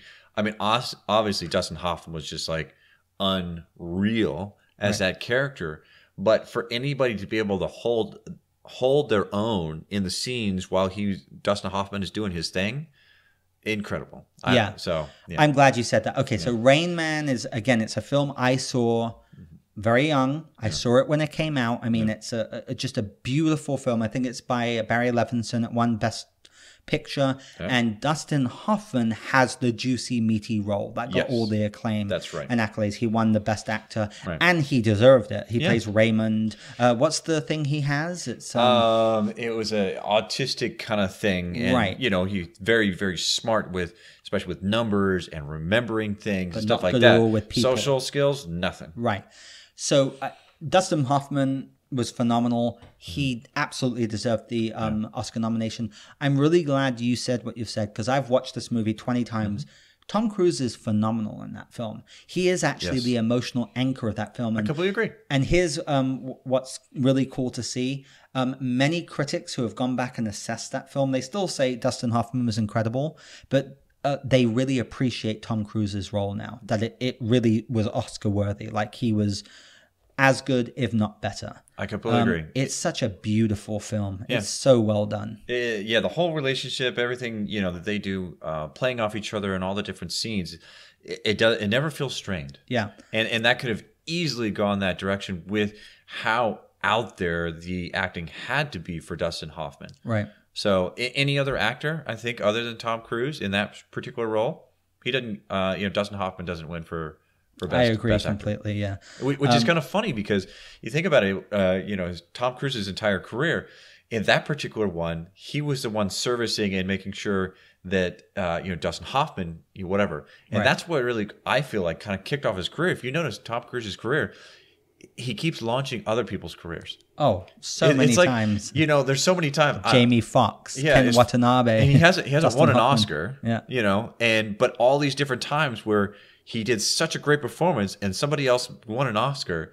But if it was any other actor, that person doesn't win an Oscar. Yeah, I agree. And I'm a huge Tom Cruise fan. And something that always pisses me off is, and I kind of get why he's doing it now because he's kind of pushing on in the years. But, so many of the, young quote unquote people I talk to go, oh, Tom Cruise, the action star. I'm like, dude, Go He's back not. and watch. He's so good. Yeah, go watch Born on the Rain 4th of Man, July. Born on the 4th of July, Magnolia. Magnolia. The guy can act, you know. Even Vanilla Sky. Yeah, which I really like. I think thought that it was film's great. totally I thought it was underappreciated. great. Well, even his new one. Have you seen the new one? Oh yeah, American Made was Made. fantastic. It was finally. I was actually. I was happy to see him actually go back to Do a something role a like that. little bit more with see. more meat. Maybe he goes back to doing something like Magnolia. That would be Well, fantastic. you heard the rumor, right? I mean, we're on a tangent, but the rumor is that Quentin Tarantino's last film about the Charles Manson murders, he wants Tom Cruise. No. He's on the top of the list. And look, if there's anyone who could Please. bring out a performance out of Tom Cruise That that would be would incredible. really shock people, it would be someone like Quentin Tarantino, for I sure. mean, you know, with his role with Magnolia, that the entire role was a little bit different. Was a very different description. His big monologue that really won him the Oscar and everything like that. He didn't win. He got nominated. Right, he should have won. Yeah, Golden Globe. He won Biggest, Golden he Globe. did. Yeah, biggest snub, I think, of Oscar history. I completely agree. So the only reason why he got that is because that whole monologue, he actually did his own production at his own house, got all the studio lights, did it on stage, everything like exactly like you would see it in the film, and did his whole monologue Respect himself. the cock. Exactly, that was him. That was not the script. I know, it's crazy. So, and he sent that to them and saying, "Look, hey, this is my idea," and they went, "Yes." Look, he's a total professional. And Total professional. That's why, I to agree. me, he's one of the classic remaining movie stars. And I'm always entertained with Tom Cruise. I mean, he really Agreed. is fantastic. Agreed. And he deserves all the accolades. Rain Man is, number one, it's just a fantastic film. Mm-hmm. Dustin Hoffman is incredible in it, but so is Tom Cruise. So definitely, if anyone listening hasn't seen Rain Man, that film is phenomenal. Stands the test of time. I'd actually like to see Tom do some more bad guy roles. Like Collateral. Yeah. Anyways, we're going on a tangent. Moving on. All right, good. So 1989, Driving Miss Daisy. That's right. So, I mean, I think this film, I don't think it deserves Best Picture. Have you seen it? I have Do you seen want to it. defend it? I would completely agree with that. Totally forgettable to me. I think I saw it once when it came out. Morgan it's Freeman, endearing. right? Is it though? Well, I felt it was endearing. I thought their relationship was actually, to me, impacted me in that way. But I don't feel it was Best Picture winning endearing. Right, Like, and the it's not lady like- who played Miss Daisy, I think, won the Oscar and then died because she was like in her 80s or 90s. That's right. That's right. I don't remember it at all. Yeah. Well, before this picture, Morgan Freeman was basically a nobody. For Really? the most part. Like, I wouldn't say it completely launched his career, but it definitely put him like another level. That's interesting, yeah. So it's one of those films I've been kind of like, should I watch it? But I really don't have much interest. So it will be at the bottom of my like 2C list. All right, moving on. Okay, Dances with Wolves. So this is 1990. That's right, Kevin Costner. I saw Dances with Wolves in the theater when it came out. And I'm going to tell you something. Dances with Wolves is a good movie. Kevin Costner, he directed it too. He stars in it. It's like this epic kind of border cowboy type movie. It's really long. It's actually quite good about how he befriends the Indians. Here's my pet peeve with Dances with Wolves. Number one, it's way too long. I would agree with you. Number two, Goodfellas should have won Best Picture. And just so you know, most critics still go crazy over that. That's my big peeve with Dances with Wolves, because it's not a bad movie. I think it's a really good film, but it gets such a bad rap. If you Google it, it's like, fucking Goodfellas should have won. And to me, I am sorry, I totally agree, because like The Departed, when Scorsese won the Oscar for that film finally, okay, it was a fun film. It wasn't his best at all. It wasn't, to me. They were given that because it was Martin Scorsese. It was so over, what's the word? It was a long time due, The Aviator Leonardo was DiCaprio better. kind of thing. Well, finally, okay, Exactly. we'll give you one. The Revenant was good. No, but he did deserved so that. many performances But before that were better. That's why he really won that one. Yeah. Anyway, so Dances with Wolves, I think, gets a bad rap. It's actually an epic film. It's really well done. But yeah, I'm sorry. I'll always be biased because Goodfellas should have won. Yeah. For me, Dances with Wolves, the first time I saw it, I did see it in the movie theaters, and I was young. So for me, it's the first, I guess you could say, recollection memory where I remember it being long. Right. I remember being in the theater and going, my God, this is long. But I was still kind of absorbed, but it was a bit too... It took me years later to see it again, to appreciate it and go, okay, I get it. Yeah. So...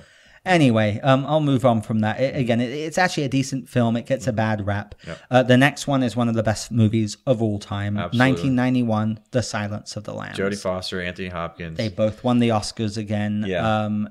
This film is so good. Anthony Hopkins, his performance was amazing. You know how long he's in the movie for? Yes, that's like 17 minutes, Yeah, and it was 16 it was the minutes or smallest amount of screen time ever for an Oscar winner. And it doesn't feel that way. No, it doesn't. That's what's incredible. No, it doesn't. I've seen this you film feel so his many presence times. the entire film. Oh, the entire time. And when he's on screen, you are just magnetized. No. And also he's he's a cannibal, psychopathic serial killer. Plays it and you very well. are rooting for that guy in a Oddly, twisted yes, way. Exactly. And Jodie Foster is phenomenal. Right. And I always say this, Ted Dem, who plays Buffalo Bill, doesn't get enough kudos because obviously he was overshadowed by Anthony Hopkins. Yeah. As Buffalo Bill, he was terrifying. Yeah. So weird. They go into his house and he's got all the, was she skin a great and, big fat person?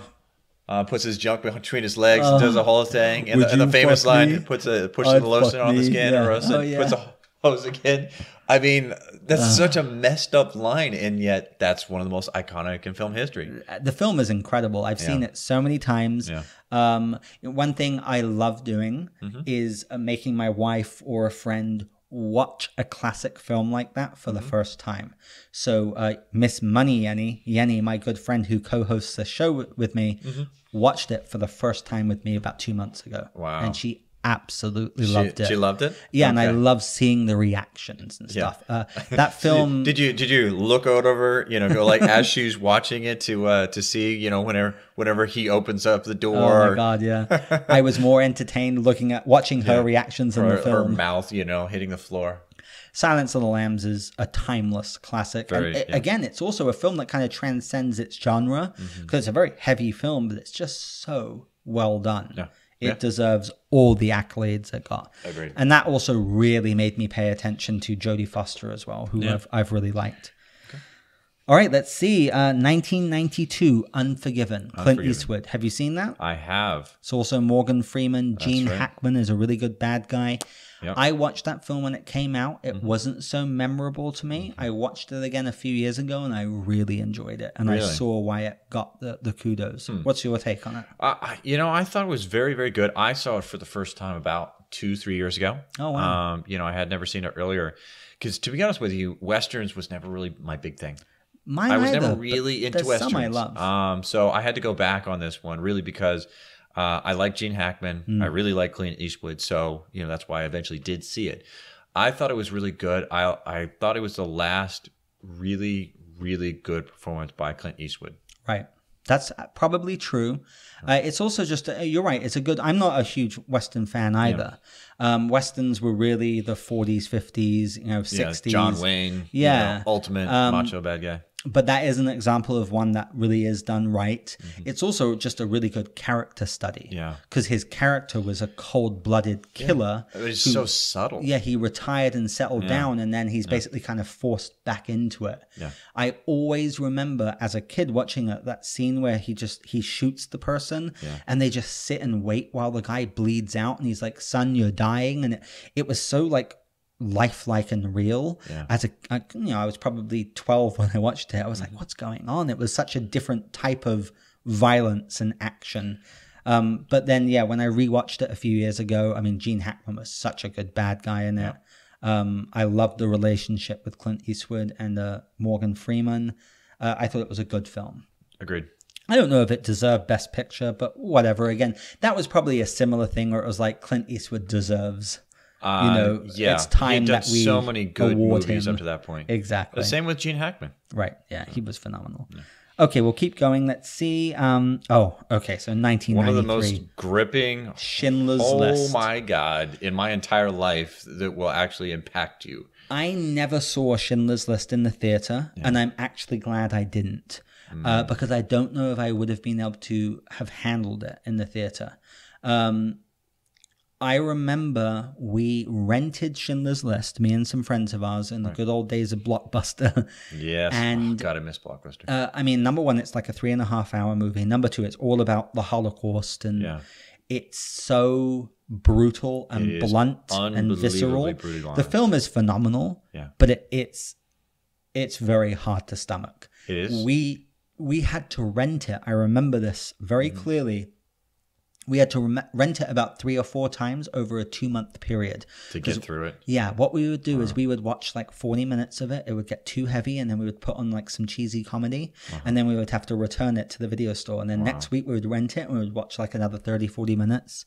I mean, a shower scene with the women when you think they're going to get gassed, and the scenes where they just line up people. Yeah, when Ralph Fiennes is up there on the balcony and just popping them off like it's like, casual. You know, I just had my cigarette this morning, like that. That's right. He plays a character called Eamon Goth. That was actually the film that put Ralph Fiennes on the map. He got an Oscar nomination. To this day, I think the best acting performance he's ever done. It's brutal, but also Ben Kingsley again. Ben Kingsley, who's the accountant, was just fantastic. That in scene that film. where they want to repay Liam at the right, end. and they take the gold. They take the gold tooth and they like that. all melt it into a ring. How do you not feel that? And then he has a breakdown because he feels like he didn't do enough. We're jumping all over the place, but basically, so it's one of Spielberg's crowning achievements. He won Best Director, it won Best Picture. Ralph Fiennes was nominated for the villain. He's just haunting in that film. And then Liam Neeson is Oscar Schindler. He's phenomenal, and Ben Kingsley is phenomenal. And it's the true story of Oscar Schindler, who was actually like this Nazi German business guy who basically saw a huge shift when he saw what was happening with the Holocaust. He had to do something. And he started hiring all these Jews basically to save their lives. That's right. And he saved thousands of lives. Yeah, I mean, the official numbers is something like somewhere around, a couple thousand, and that number of people because of the generations on. Now it's like, so essentially there's like 20,000 people that are alive today because of him. This one guy. The ending of Schindler's List is so effective, where it flashes to present time in the 90s. And they're all putting the roses. And all of the real people that are still alive with the actors who portrayed them, who go and they put roses on Oscar Schindler's grave. Yeah. That film is hairs on the back of your neck. Phenomenal. I'm getting goosebumps talking about it. Exactly. That's a true masterpiece. You know what's interesting about this movie is that, for me, it's so impacting, everything like that. My wife is from Israel. Oh, wow. So for her, it's very real. Actually, where in Israel, in school, at 3 years old, 4 years old, 6-year-old, they actually show them clips of the Holocaust. Like, okay, to remember, don't ever forget. Right. And so for her, she cannot watch this film. She can't, you talked about it, you couldn't get through 40 minutes. I could imagine it might be too much for some people. She can't do it. To me, I think it's too important not to see, but I actually can totally respect that. It's such a tough film. It's a masterpiece. Anyway, fantastic film. Yeah, and completely deserved everything it got. Yeah, and also the same year, I mean, Spielberg had such a banner year. Jurassic Park came out that same year. My God, which was a huge blockbuster. I forgot that it was the same year. Yeah, isn't that crazy? Wow. And I mean, that's why I'm sorry. Spielberg gets and then he pass basically for went life. into remission. Like he just went, I'm just going to do producing for the next 20 years. Well, he did Saving Private Ryan a few years later. He did. Yeah, that's true. He once in a while he comes out. So yeah, I'm going to do a whole Spielberg episode too, because you should. I'm really excited for Ready Player One because I love the book, and that's coming out next year. I'm jazzed. I want to actually read the book because so many people have been talking about it. Yeah. Oh, it's fantastic. I haven't loved his films in the last decade, but Spielberg will always still be my favorite director because, I mean, his body of work is unparalleled. You can forgive the misses. Yeah. Okay, good. Let's keep going. I think we're almost done. This is going to be an extra long episode, but I think we'll just wrap it up all in one go. Okay. I'm having fun, Matt. This is like an intellectual and a deep, dive study, but I like it. And we've actually been on the same page with most things, which for the most part, I've been impressed with. All right, let's see. So yeah, I mean, Schindler's List. If you haven't seen that movie, total classic. Absolute must watch, really, for everyone. Okay, good. Next one, 1994, Forrest Gump. Forrest Gump. Do you love Forrest Gump? I wouldn't say it's a best picture kind of thing, but it was entertaining. It was kind of like one of those movies that you obviously they put on TNT all the time, but it's thoroughly entertaining. Okay. It feels good to watch. It's entertaining, but I wouldn't say it's some crazy, amazing, especially when it falls after Schindler's List. Yeah, so if I compare them, I mean, Schindler's List it's not in the apples same and league oranges. to me. But let me tell you something. So I remember watching Forrest Gump when it came out in the theater. Yeah. I think it's Robert Zemeckis. I think That's right. Tom Hanks won the Oscar for it. Yes, he did. He had just won the year before for Philadelphia. Yeah. Did he win 3 in a row? 2 in a row. 2 in a row? Philadelphia and Forrest Gump. And he was nominated for... Castaway, like 2 years later. I think he was also nominated for... Big, but 13, that was earlier. 13? The astronauts going... Oh, whatever. Apollo 13. Apollo 13. Oh, that's possible. I'm not sure. Anyways, okay. But anyway, so Forrest Gump, I remember seeing in the theater, and I remember enjoying it. Here's what I find interesting about Forrest Gump. So when it came out, I liked it. I didn't love it either when it came out. Well, now, is this like so American? And Maybe British that's what. thing? Yeah, like see, that's interesting. It's a very distinct cultural. It's American a very thing. American movie. Southern American. Yeah, I still enjoyed it, but I just didn't love it. Then it got all the accolades. Now, here's what's interesting about Forrest Gump. This is one of the films, I don't know if you know this, that over the years has really been depreciated by critics. A lot of critics consider Forrest Gump not a good movie anymore. Interesting. However, it's one of the most beloved and popular movies of all time. Absolutely. And from repeat viewings, I've grown to love this movie. It's enjoyable. I also have to tread lightly. It's one of my wife's favorite films. As a matter of fact, I think it's Danny's favorite film of all time. I don't know why I'm whispering because she's going to edit this. Yeah, exactly. She's going to hear it. Yeah. But it's actually true. The more times I've seen it, I appreciate it even more. And I just realized maybe I love it a lot more now because I've watched it 4 or 5 times with my wife. There you go. And just watching her giddy. I mean, she loves this movie to bits. But it's also quite a brilliant movie, how it goes through the decades. And it's quite a somber film.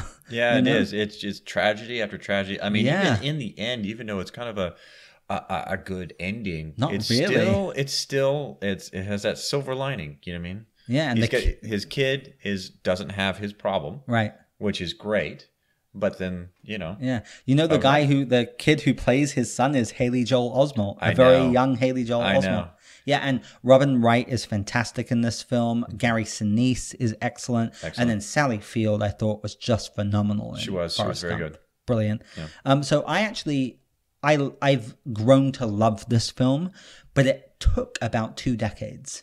That's interesting to think. I wonder if it is that. It's a very Southern American culture movie. It's very possible. I can pretty much guarantee if you took this to, like nowadays, it's all about make a movie, get it overseas. Right. Make it, watered down a little bit so you can do that. I don't think this is the kind of movie that can do that. Yeah.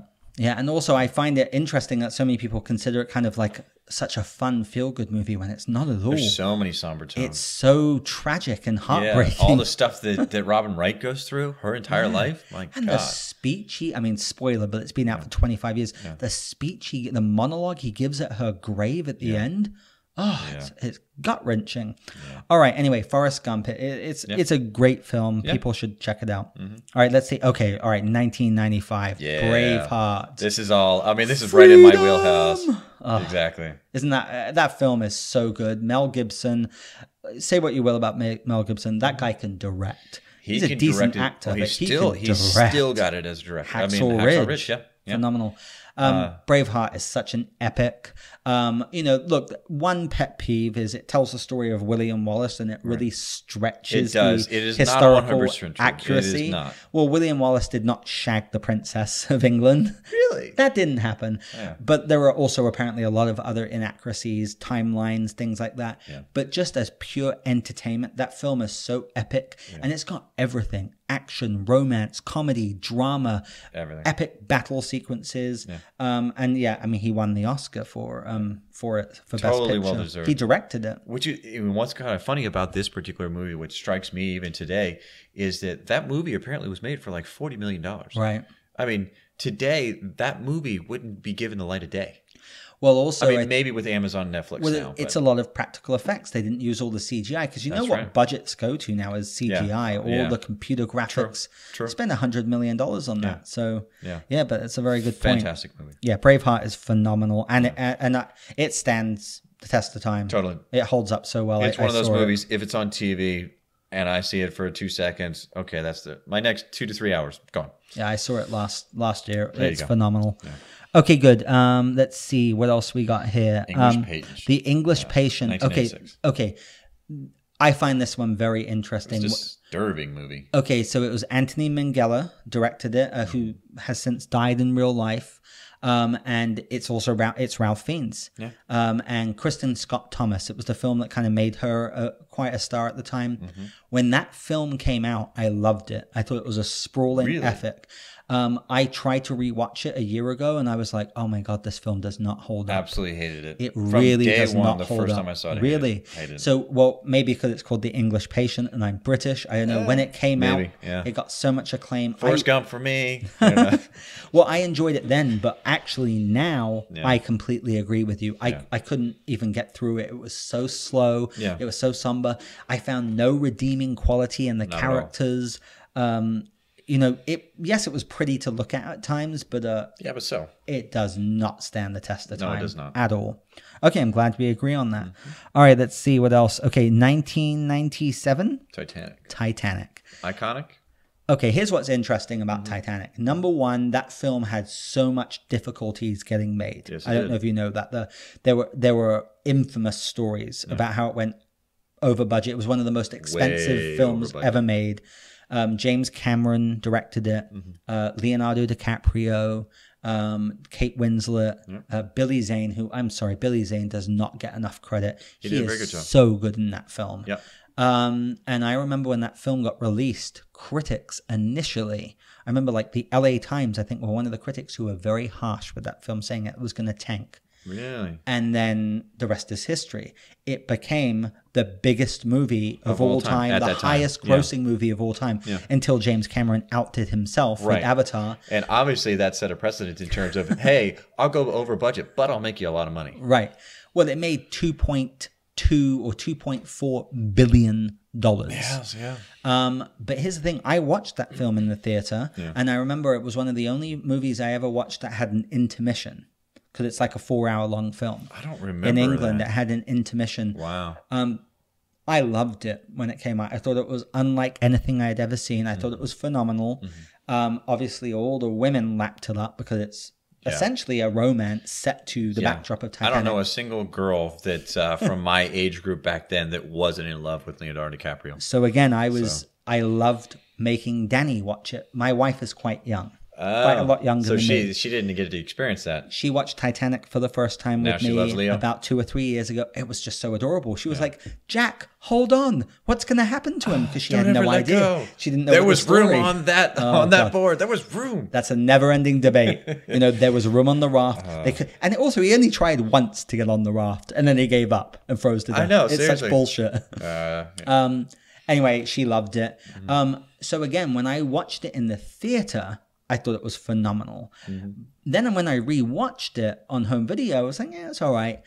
But because of my wife and, I have a lot of female friends, I've watched it again a few times since then. We got a big TV and we watched it on like Blu-ray because it looked so good. That's the way to do it.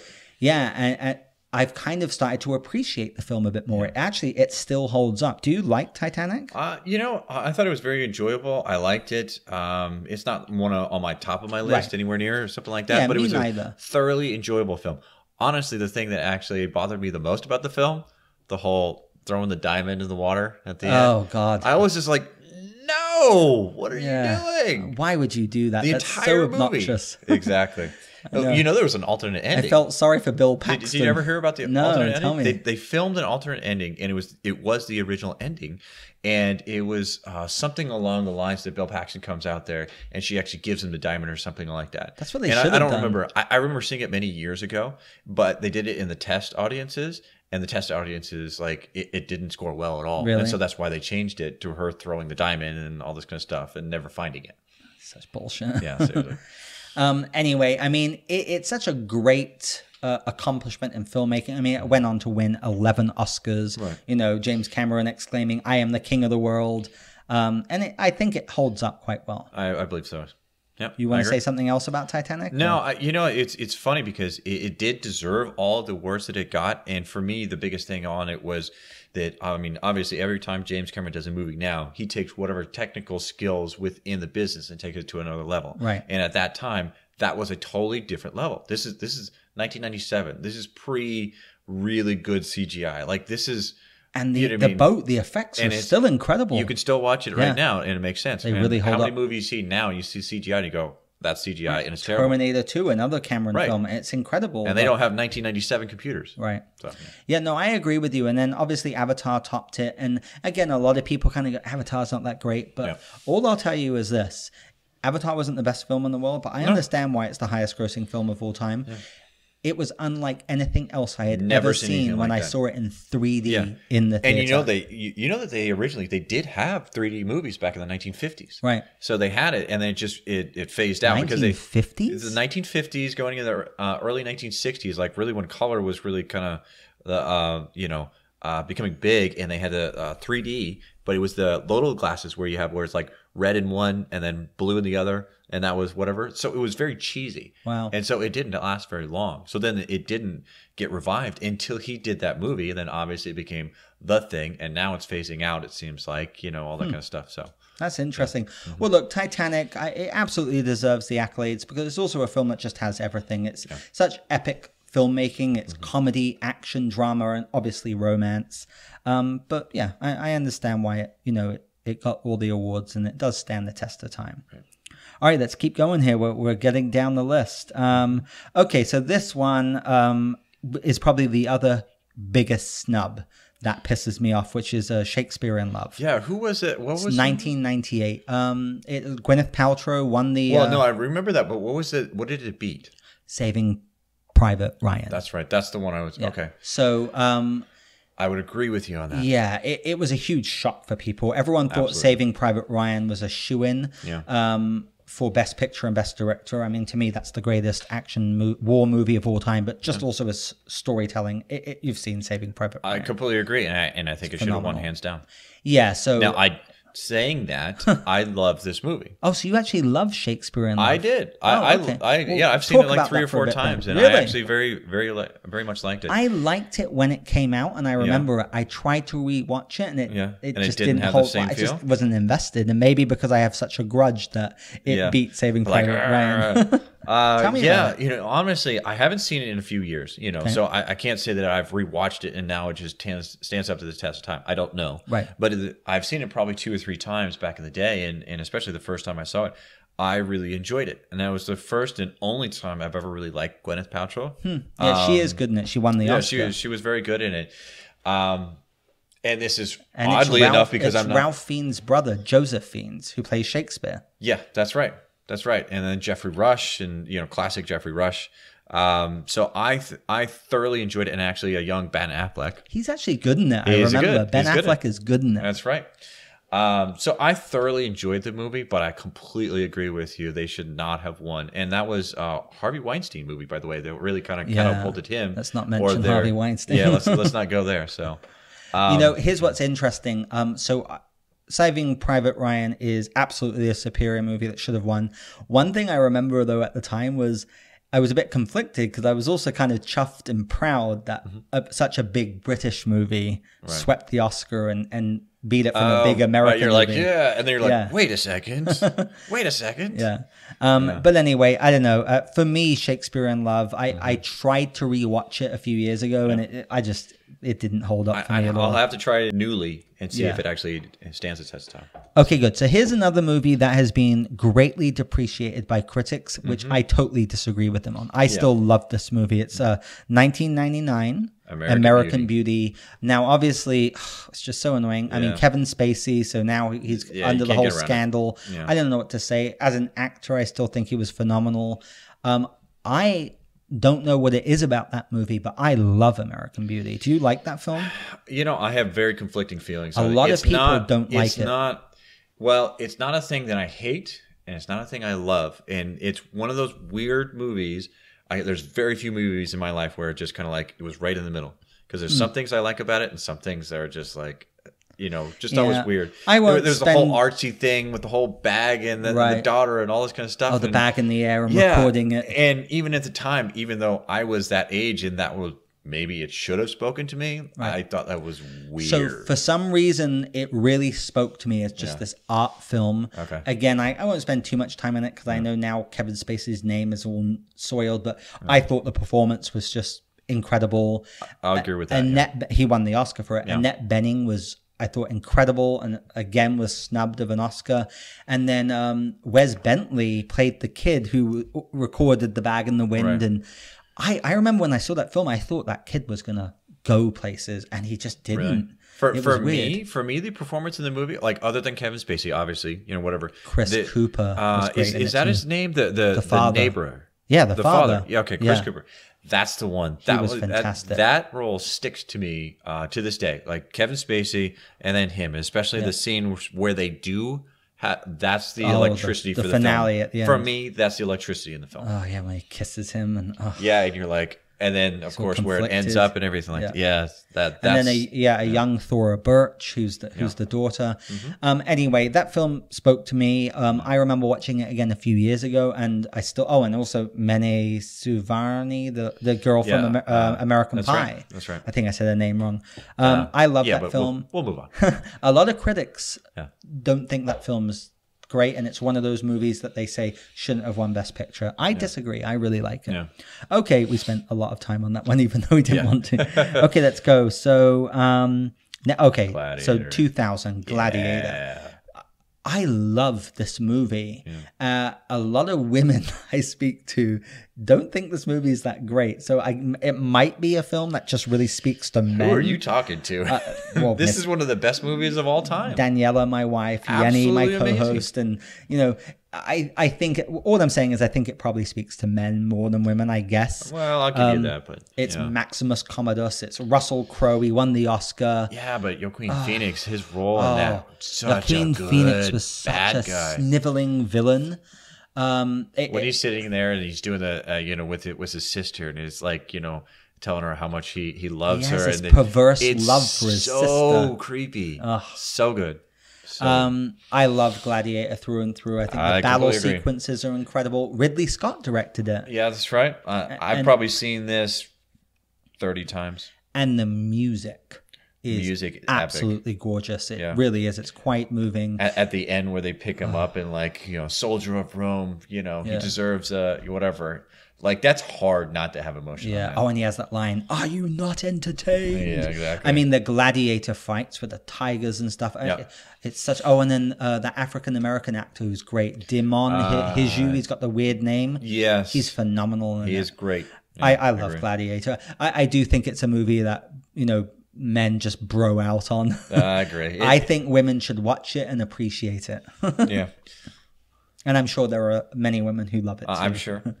Okay, let's see. Okay, so next is actually another Russell Crowe movie. That's 2001, A Beautiful Mind. Beautiful Mind. Have you seen that? I have definitely seen that. So it's about a mathematician, John Nash, who was basically kind of nuts. Yeah. He saw people, but he was also brilliant. Yeah. When I saw that movie for the first time, Ron Howard directed it. That's right. Won Best Picture. It was one of Paul Bettany's first supporting roles. I thought he was fantastic. Yeah. I thought Russell Crowe was incredible in this movie, and I loved this movie when it came out. Jennifer Connelly also won Best Supporting Actress. I love Jennifer Connelly. I don't know. I have a massive crush on her. So ever since my days of seeing her in Labyrinth when I was a kid, she's gorgeous. Paul Bettany, and they're married. They're married in real life. Yeah, Lucky that's right. bastard. Seriously. Here's what's odd. I've rewatched A Beautiful Mind. It's still good. It doesn't hold up as well. Doesn't mean it's a bad movie. I can't say I've seen it since that time. I have, because I'm crazy. I rewatch movies a lot. I thought that movie was magical when it came out, and I saw it a few times, and I absolutely loved it. When I watched it again about a year or two ago, I thought it was good, but I was surprised that it didn't hold up as well. Interesting. Now, why would you say that? What exactly about it do you feel that didn't hold up? I think the performance is actually a little overdone. Really? I think the direction is a little over dramatic. It's a very kind of dramatic movie. Well, I mean, that's Ron Howard. I guess so. it just didn't speak to me the same way. Some films stick with you and always have that magic, and some don't. I mean, as I told you, like when The English Patient came out, I remember I loved it. Absolutely. And then when I rewatched it, it was a complete reverse. I was like, God, I can't even get through it. This is so pretentious and slow, and I couldn't stand it. So it was a complete different like concept that I got from it. Wow. Anyway, A Beautiful Mind's a good film. I don't know if it should have won Best Picture. I don't know. Well, I don't remember who was up against it that year. I'm not sure. Yeah. We're getting there. We're almost done. So we're getting there. We're in the 2000s. We've gone from 1927 and we're in the 2000s. All right, Chicago, 2002. Have you seen that movie? I have seen it. I'm not a a big fan. fan of musicals. Yeah. You know, especially Broadway. You know, my wife and I love to go to those kind of things. But to be honest with you, I think this got all the accolades it did because there hadn't been a really good musical in a long time. Right. So it was one of the first films musical that won Best Picture. Picture. It's a revival, like coming back, you know, that kind of thing. But I do not believe this was like a crazy good movie. So Catherine Zeta-Jones won the Oscar for Best Supporting Actress. Renee Zellweger, Richard Gere, Queen Latifah, John C. Reilly. I've seen it. I don't really enjoy it. My wife loves it, so I can't say much else about it. But that's okay. We'll move on. Okay, good. So The Lord of the Rings, The Return of the King, 2003. Yeah. The Lord of the Rings films, just so you know, are my favorite films of all time. Dead Poets Society and the Lord of the Rings trilogy. That's a good list. That's a damn good list. I mean, obviously, it's so hard to give your best, but I mean, I loved the J.R.R. Tolkien books as a child. I'm someone who actually read them several times. Those films transported me. Peter Jackson knocked it out of the park. And Return of the King was everything I wanted it to be. And when everyone complains about those multiple endings, I understand what he was doing. It was so hard for him to let go. I mean, that was his baby for like 4 years. Now, since I've basically worshipped these movies, do you like them? I love the movies. Okay, thank God. I love the movies. I think Return of the King was the best of the three. I felt a little bit at the time that it was interesting. I think it was more of like, I remember watching vividly the award ceremony and they were just winning everything. Right. But for me, it was not that I felt like everybody in the Academy loved the film. Right. I think they went, well, he deserves it because I think they were because all respecting three the were so work. good. Yeah. Because generally the Academy did with sci-fi, fantasy, action, anything like that. That's not like a drama. They don't tend to give these kind of accolades. So I think it was we appreciate the amount of work you did on these three films because they were all really, really good. Yeah, it was groundbreaking. I mean, Peter Jackson wasn't a huge director. No, he had done I don't remember anything he'd done before that. He had done B horror movies, and he had done a film called Heavenly Creatures with Kate Winslet. How do you go from that and you get approved? Like they say, yeah, you're the guy. Right, and he had Ian McKellen as Gandalf, who was quite well known, but he had Kate Blanchett as well. But then he had like Elijah Wood as Frodo Baggins. That's right. But Viggo Mortensen as Aragorn. Viggo was not huge then. That made him a star. It did, absolutely. Orlando Bloom as Legolas made him a star. He kind of went off his career, He never ups and really downs. achieved the A-list status. But, You know, to me, The Lord of the Rings was an event that consumed my life for like 4 years. Wow, yeah. I saw those films in the theater multiple times. Yeah. And I didn't have a lot of time on my hands in those days, and I still managed to. You know, this is something I think that's a real testament to the Lord of the Rings trilogy is they released those, as you know, like the unedited full version movies. They're like 5 hours I have all those. long. I have all. Not only do I have them all, I've watched them all about 10 or 15 times. Wow, that's amazing. I've sat down at 9 o'clock in the morning and I've watched all 3 films till like midnight. Wow. You know, binging it with friends. Well, I remember when the third one was coming out, when Return of the King was coming out, and they did this whole thing in the theaters where it was like the Thursday, and then at Thursday at midnight they would show Return of the King. So they did like a marathon. That's right. Where they did the other 2 and then leading up to it. So it'd be like 9 hours of just watching that. And it was like the hottest ticket in town. Yeah. I wanted to go so bad, but I don't remember. It was just something I couldn't do at the time, but I wanted to. Yeah, so the reason why I personally think they worked so well and also they've stood the test of time is that it was such epic filmmaking and he got almost everything right. The CGI, the effects, the grand action, the scale, the sets, it was the cinematography, the costumes, it was so New epic. Zealand was on the map. New Zealand tourism. I was going to say, how much money have they made because of these films? Peter Jackson will never have to pay for a meal or a drink in that country ever again. Right. So you had all of that. Then the story itself was obviously phenomenal from J.R.R. Tolkien's book. But then the characters, the casting was so pitch perfect. I mean, Viggo Mortensen, as you said, I mean, he was just incredible as Aragorn. You know, Pippin, Merry, Frodo, Sean Astin as Samwise Gamgee. Oh, that and Goonies, the most iconic roles. Well, now you have Stranger Things. You he can was add to so that, good as Bob Newby, superhero. Bob the Brain.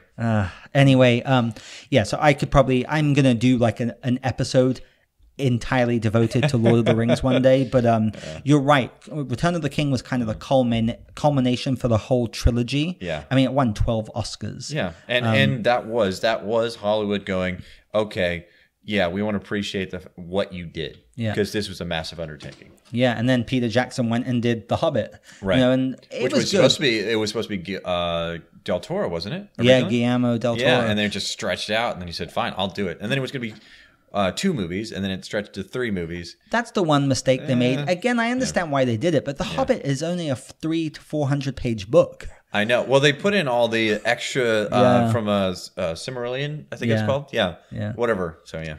Anyway, it was good, but Return of the King absolutely deserves it. Phenomenal film. Agreed. Okay, I'm going to move on. So 2004. Yeah, $1 Million Baby. $1 Million Baby.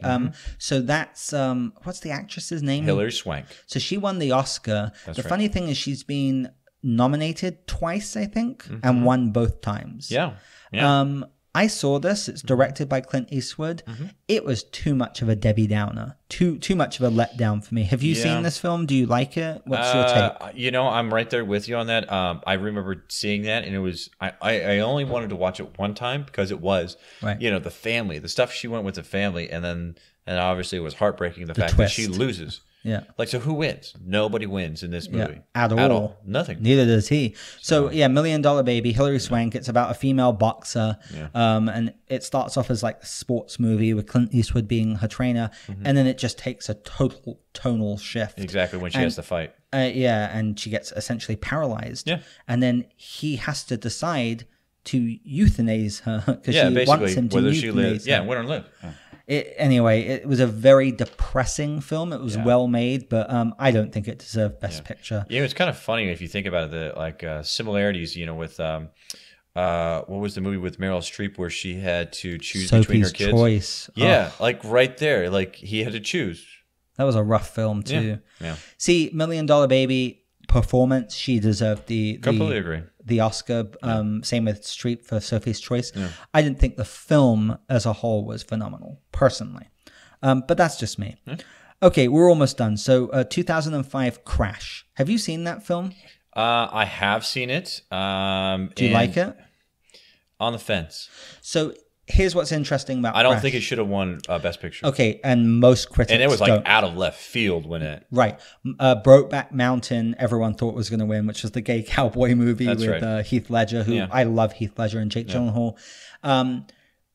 Critics, this is the film that critics reviled the most, that they out feel... of all the Oscar winners? They feel that shouldn't have won Best Picture.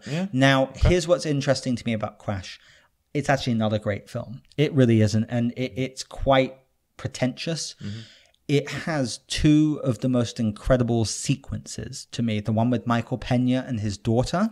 Oh, heartbreaking. And then the one with Matt Dillon and Thandie Newton when he saves her from the car. And then she realizes he's the cop that molested her. That's right. Those 2 sequences are phenomenal, which is why I like the film. But to be honest with you, if those two sequences are not in the film, it's a forgettable film. Yeah, and it never gets nominated for anything. Yeah, it has too many storylines. It is quite pretentious. Anyway, I find it interesting that critics really think that film has not stood up well. Because of those 2 scenes, I still like it. But but I understand. It's not something I would ever feel the need to go watch again. Right. Okay, good. So next is, we're almost there.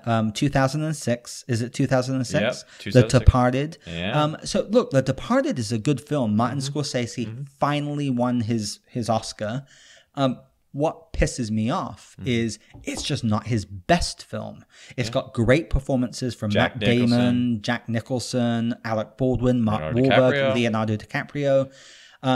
One reason why I don't love that movie as much as a lot of other people is it's a remake of a foreign Asian movie called Internal Affairs. Oh, is it really? I didn't know that. Which is really good. I've seen it because I like a lot of foreign movies. Okay.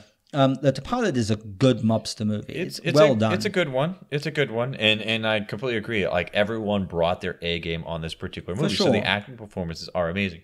For me, I remember very specifically in the movie theater, obviously when Leonardo DiCaprio's character literally it gave no justice in terms of the elevator door. Boom, he's dead. Yeah, and the I was main like, character. Why did I just watch 3 hours of this movie? Like I honestly felt that. Yeah, like there was no.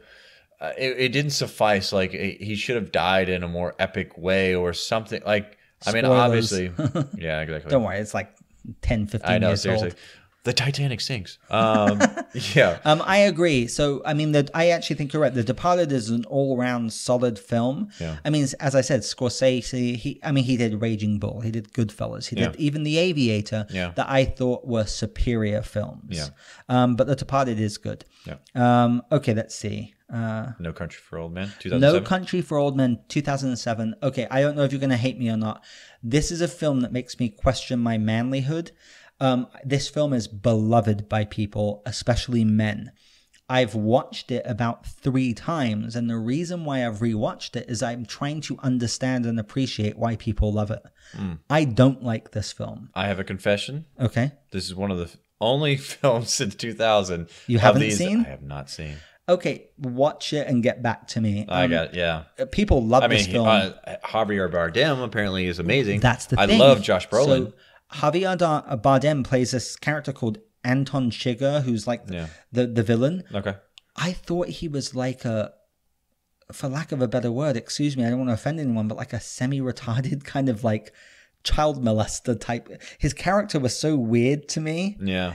That I didn't flipping the coin and all that. Yeah. I didn't get it. Josh Brolin's good in it. Anyway, it's got these weird monologues from Tommy Lee Jones that go on for like 5 minutes. This is considered like the Coen brothers' best film. I'm not a fan of it. It won a lot of awards. Yeah, Javier Bardem won the Oscar. It won Best Picture. Took him to superstardom. Right, and I liked him. Which is crazy considering where he started. Yeah, he was literally an artist. So painting the backdrops and stuff like that on sets. Yeah. Anyway, No Country for Old Men is a bit of an enigma to me. I'm like, I don't understand what I'm missing. Right. That doesn't mean I hated the film. It was kind of weird. I'm not really a fan, so we'll move on from that one. Okay. Okay, good. So Slumdog Millionaire 2008. That's right. I love this movie. This was a very good movie. You've seen it, right? I have seen it. I love the music. One of the few ones out of the last 20 years where it's a feel good. You feel good. And it's actually quite heavy, but ultimately it's such a feel good movie. It's directed by Danny Boyle, so again I'm quite proud because it was a British movie that swept the Oscars. There you go. The music's phenomenal. It gave the world Dev Patel, who and I think is fantastic. This is one that came out of nowhere, really, because it had nowhere. No fanfare. They had a nothing budget. Word of mouth gave it all this acclaim. It became a huge hit. Won the Oscar. It was a big surprise that it won Best Picture. But you're right. I mean, I love this movie, and ultimately, it's such a feel-good film. Yeah. Slumdog Millionaire is a great film. Okay, and then we've got The Hurt Locker, 2009. Yeah, I think I love it. This is definitely I really liked it. But I would have to say this is definitely, I think, one of the more controversial wins. Because it's such a small movie. Yeah, and I think people either love it or they hate it. Do you hate it, though? No, I don't hate it. See, it's a film that I appreciate even more each time I watch it. I've seen it about 4 times. For me, it's like I put myself in that Jeremy Renner's, position, and I go, I get it. Yeah, you're right. It's an odd film. It's Catherine Bigelow. Yeah. She, won the Oscar and it won. You're right. It's a very odd film to win Best Picture. Yeah. It really is. It's like this small war movie, and even for a war movie, it's a very small. It's like a character study. It's really a showpiece for Jeremy Renner, who it made him a star. He's made him a huge. star. I agree with you. I love this movie. I don't think it even belongs in this type of category. It's odd that It's got all that it's an acclaim. outlier from everything else. And I don't mean that to be disrespectful, actually. It was just different. Yeah, because it was such a small independent movie. Yeah. That said, I've watched it several times, and each time I watch it, I'm like, God, this really is a great film. Yeah. Anyway, The Hurt Locker, very interesting. Okay, let's see. Okay, so 2010, The King's Speech. Have you seen that? Awesome movie. So my wife loves this film. You don't? I do. And again, I don't want to be controversial. Watch your words wisely on this one. I love Colin Firth. Yeah. I thought he was excellent in it. I thought he deserved the Best Actor Oscar, which he won. Okay. I thought the film was entertaining. Jeffrey Rush is great in it. Helen Bonham Carter. Yeah. I was a bit surprised that it won Best Picture. Really? Because I didn't think the film as a whole was like very, I don't know, captivating. It was quite slow. And I thought it was best for Colin Firth. Yeah. I probably need to rewatch it again to see if I can appreciate it more. Again, my wife loves this movie and she loves Colin Firth, so I won't say too much. Well, there it is, Mr. Darcy. That's what it is. Yeah, exactly. Yeah, that's what she's obsessed with him because of that. Probably. Do you like King's Speech? I thought it was fantastic. Okay. Definitely one of my favorites over the last few years. I thought Colin Firth did an amazing job. I love Jeffrey Rush. Almost everything that Jeffrey Rush does, I love. He's fantastic. He's one of my all-time favorite actors. Have you seen Shine, the movie he won the Best Actor for?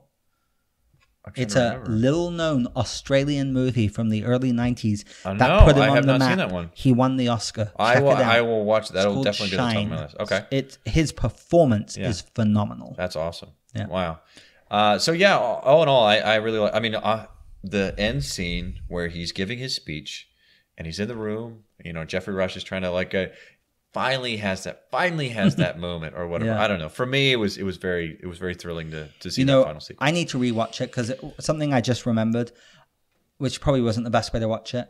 I watched it on my laptop on a train in England with headphones. That does not do it justice. That's when I watched it, and I've only seen it once. Yeah. We own it. I'm gonna watch it again. Okay. Okay, good. All right, let's see. 2011, The Artist. Did you see that movie? I saw bits and pieces. I never saw the whole thing because I don't know. It didn't really do it for me. It was a black and white silent movie that I think is a bit of a travesty. And here's why. I'm sorry. No disrespect to everyone who made it, but won Best Picture. If you mention this film to people, I guarantee you 90% of them won't even know what you're talking about. Yeah. Honestly, I think this is another one of those films where it was like Chicago. It's something that hadn't been done in so long that Hollywood went, yeah. To some degree, but a lot of people at least know Chicago. Okay. Here's what is interesting is I watched The Artist and I actually was surprised that I did enjoy it. Mm-hmm. But then I totally forgot about it. And I don't you're right. I think this was like a novelty thing. Is that because there were no lines to yeah, or something. I remember the dog, the cute dog was very famous and then the dog died in real life. But I don't know. It's a weird film, and even the actor who became quite famous from it, he's kind of vanished. He did one or two things. You never saw him again. I have not seen him anything in a while. So I don't know. I think that one doesn't really make sense. Okay, good. Argo, 2012. Yeah. That's Argo, an interesting one to me. Argo, fuck yourself. So Ben Affleck directed that. He starred in it. When I watched it in the theater, I really enjoyed it. Mm-hmm. I need to rewatch it because I don't remember it so well. I remember it very well. Now, some people have said it doesn't really stand up so well. It was only a couple of years ago. Right. I can't evaluate that because I haven't seen it again. Wow. I also haven't been dying to see it again. Like I saw it the first time. It was very tense. It was very well made. I enjoyed it. Mm-hmm. I want to rewatch it to evaluate for myself. So you really like that film? I very much liked it.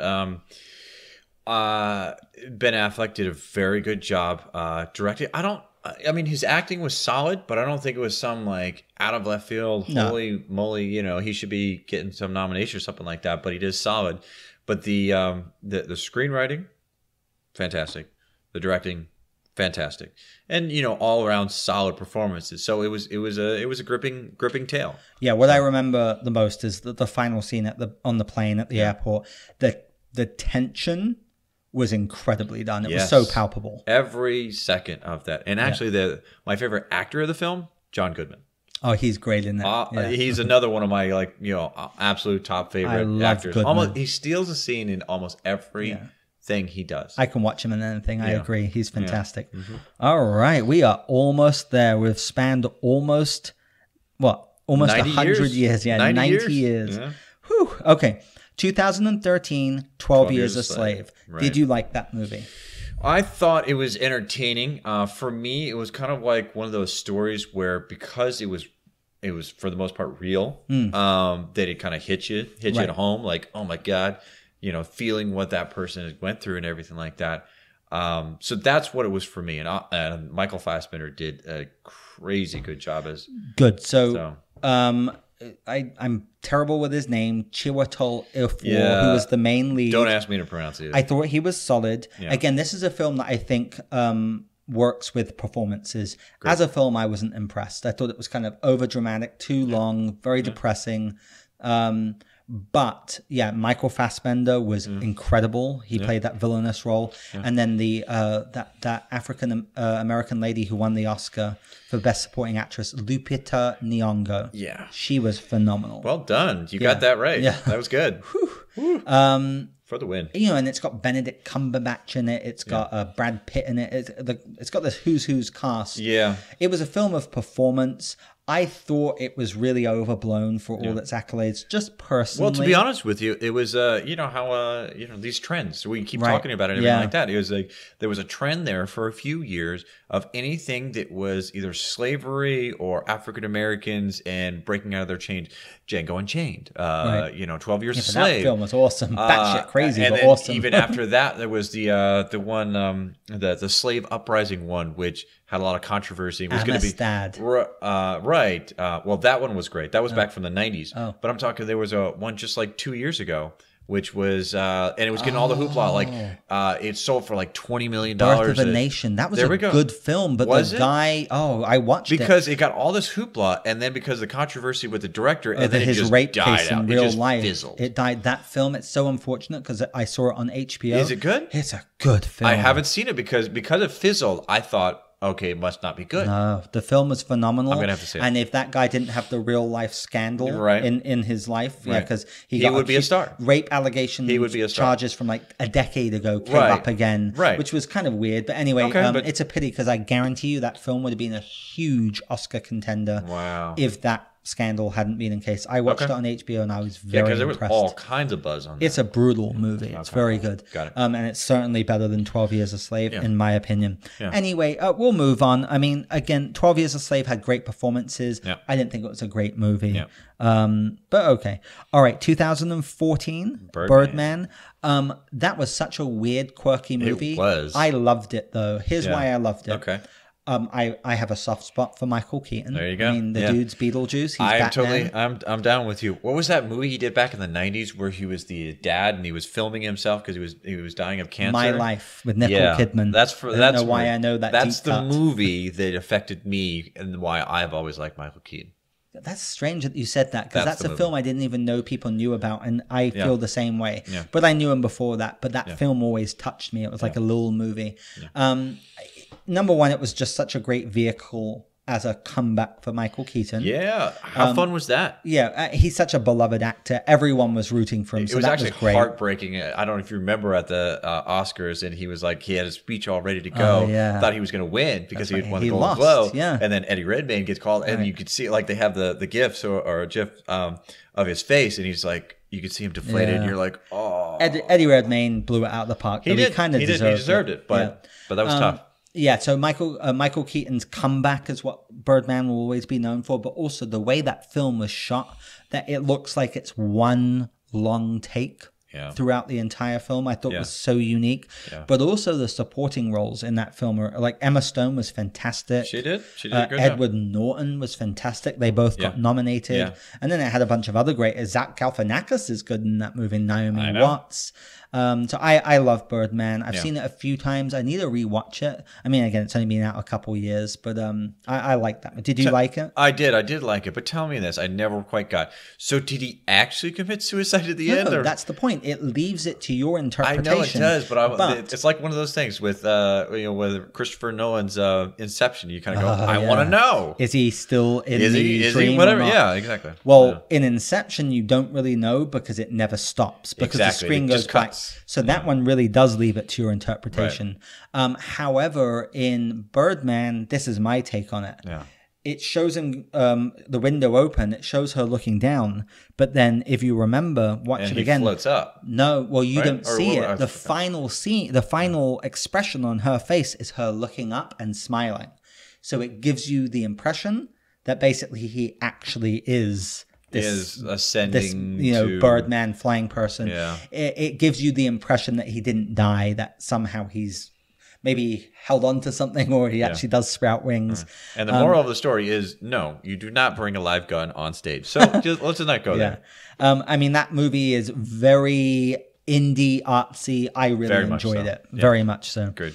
Okay, good. Let's see. So 2015? Spotlight. So I actually like that movie. Yeah. I mean, it's all about the scandal with the priests and sexual abuse of children in Boston, which Specifically had in been Boston? gone for because that was within the U.S. That's really the hub in terms of the Catholic Church. You saw the movie? I saw the movie. You liked it? I thought it was very good. I thought it was well done. I was impressed that a film that was essentially just about investigation. It doesn't have a lot of meat to it. It's really No. just a bunch of people talking and, Right. but it was engrossing. Michael Keaton, Yeah. Rachel McAdams. Yeah. It was Mark very, Ruffalo. very well done. Yeah, I agree, and I think what carried that movie as well is another one of these movies where it's based on a true story, Right. And things that you just kind of like you didn't know. Maybe it was in the news here and there, whatever the kind of stuff, and then now it hits you in the face. You go, "Oh my god!" Like you get the full understanding of it. It's like kind of like Schindler's List, and as you go, "Wow." Yeah. You know. Apart from, I was entertained, but I'll admit, I don't know that I would go back and rewatch that movie. But for Yeah. some reason, Schindler's List, yeah. I will, even though that's a tough movie to Yeah. watch again. So I don't know how well it will stand the test of Well, time. yes, Schindler's List was definitely more cinematic. Of course. There was a quality, there was an artistic whatever. Spotlight was very like down to business. Here's this frame. Here's what they're doing. Here, you know what I mean? It's Yeah. far less in terms of the cinematic artistry. Yeah. All right, good. All right, that's Spotlight. And then here we are. So we are all the way up to present. So last year, 2016, Moonlight. Nope, Did you watch it? I did. And you didn't like it? I actually got a pre-screening because where I lived, one of the actors lives in Florida. Really? And well, actually, it was filmed in Florida. The entire movie was filmed in Florida, and most of the guys behind the camera, the director, everybody, Florida State. Barry Jenkins. Right, directed exactly. it. It's all Florida State. And so one of the several of the actors were from Florida, and one of the actors came in and did a special screening. This was before the movie was released. Wow. So this is right after Toronto Film Festival, and then I got to see it, one of the pre-screeners and everything like that, and people loved it. And you didn't. I didn't. So I don't. Is it and that I it just can't- didn't speak to you, or was Honestly, it because of the theme? Or I don't know. You're very solid performances. Especially the gentleman, I forgot his name, the guy that won Oscar for supporting actor. Mahershala Ali. Yeah, completely agree. He did deserve that. It was very good acting performances. The story itself, I don't know. It was such a. The reason why I feel like it got all the accolades that it did is because it took an aspect, a story of something that had never been told. Well, I mean, it's a gay love story with African American. Right. I mean, that's Like very in low out there. income, like all Yeah. the like it has never been told, at never least that been I seen can on ever cinema. recall. Yeah. So for me, that is why it got all the attention, all the accolades. Now the acting performances were solid and everything like that. But I would not put this particular film on a cinematic level of some of the other best. So winners. let me tell you, I saw Moonlight. Yeah. I did think it was a well-made movie. Okay. The score was beautiful. The acting was beautiful. Yeah.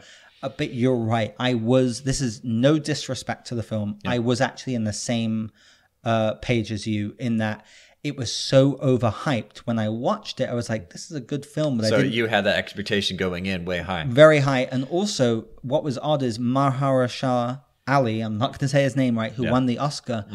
I was surprised. His performance was decent. I didn't think it was Oscar winning. Really? And I love that guy. He's fantastic in House of Cards. Yeah. He's in Luke Cage. I really like him. Yeah.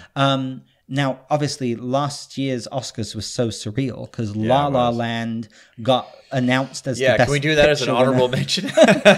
which I think is the superior movie because I've watched La La Land 5 times since, and that movie is magical to me. I absolutely think it should have won Best Picture because I think it will stand the test of time. I understand why Moonlight was given the award because it's kind of, I guess, like a historical moment for a film like that. That's what I'm saying. It was groundbreaking. Right. And it Never been told. it is a beautifully made film. And it is good performances. But yeah, I think because of the hype, when I watched it, I was like, it was good, but I didn't love it. Right. That makes All right, sense. Matt, we are done. That's pretty incredible. We did 90 years. Well, look, since we're coming into the end of 2017, what are your quote-unquote predictions for Best Picture for the Oscars? Obviously, we're getting right into that time period where they Oscar start season. releasing it and everything like that. The Post is getting a lot of Spielberg's latest buzz with on it. Streep and Hanks. To me, it feels like just before seeing it, feels like it's very much a Spotlight 2.0. That sort of the thing. Post, you mean? Yeah, exactly. Well, it's also Spielberg, so you can never write him out, especially with Streep and Hanks. I mean, that's like a trifecta of gold. Yeah, but to be honest with you, the thing that, and I did see this one, is Lady Bird. I haven't That one is seen going it. to, I think that is going has to. 100% on Rotten Tomatoes. It's a phenomenal movie. It's interesting. It shows a slice of life, which it's like one of those films where you are completely immersed in this one tiny little slice of life, and there's not a single scene that's wasted. All the characters are true, no matter what character. Really great performances, especially the leading lady. It's Saoirse Ronan. She did Brooklyn. Yeah, and it's directed by Greta Gerwig. That's right. It is a phenomenal movie in being able to take a slice of life that you've never seen before, or you probably have never seen, and then going, here's the ultimate reality. This is exactly everything that goes on in this person's existence. And you get it. At the end, you go, wow, I've heard I get it completely. nothing but praise for this film, so I want to see it. Yeah. So any others? it's more like an indie one. It's not some big Saving Private Ryan overarching, you feel like you had a huge experience. No, it's here's a story. They told a story, A to B, and no wasted motion. I'm going to be interested to see how many wins it gets. I guarantee you it will get nominations because it's so acclaimed. That would be my pick. That would be my early pick. Any other ones that you've seen? I'm trying to think of some of the other. Well, that's fine. I'll tell you. Three Billboards is probably that? going to be. I've seen a little bit of it. I need to watch the whole thing, but that's getting a lot of buzz. I think the performances are really, really good. But I think really the Post is probably going to dominate a lot of the attention because of who's in it. Right. But definitely Lady Bird. Okay, so for me, Dunkirk, I absolutely loved. Did you watch it? I did love that, but in what categories? Because I think it will dominate Picture. anything that's technical. But do you think it really will dominate Best Picture? Director and picture, I think. And then also, I mean, Blade Runner 2049 blew me away. That was, yeah. It blew me away. I understand what you're saying. I mean, look, you could never write out Spielberg. But Blade Runner 2049, I wish, but I actually don't think it will. No. But Dunkirk, I think, is a really strong contender. I really do. I think it will get nominations. I don't know that it'll necessarily win. Yeah, I actually think The Disaster Artist will actually get some nominations. It was so I think well James done. Franco will be a slam dunk. Yeah, it was so. Honestly. Did you see the movie? I haven't seen it. People have been saying so many good things about it. So. He nails Tommy Wiseau completely. That's It's from everything that I incredible. can see in terms of seeing clips of the room and seeing him. Whatever. Yeah, 100%. All right, man. Well, that's just a little preview. We'll see February 2018. Well, look, this has been a supersized episode. We did it, though, man. We went through 90 years of Best Pictures.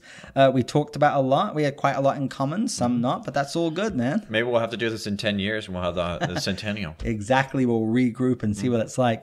All right, Matt. Well, it's been a pleasure having you on. Again, you want to plug the listeners, let them know where they can find you? Sure. You can find me. My website is themattssharp.com. That's THE, mattsharp.com, exactly how it sounds.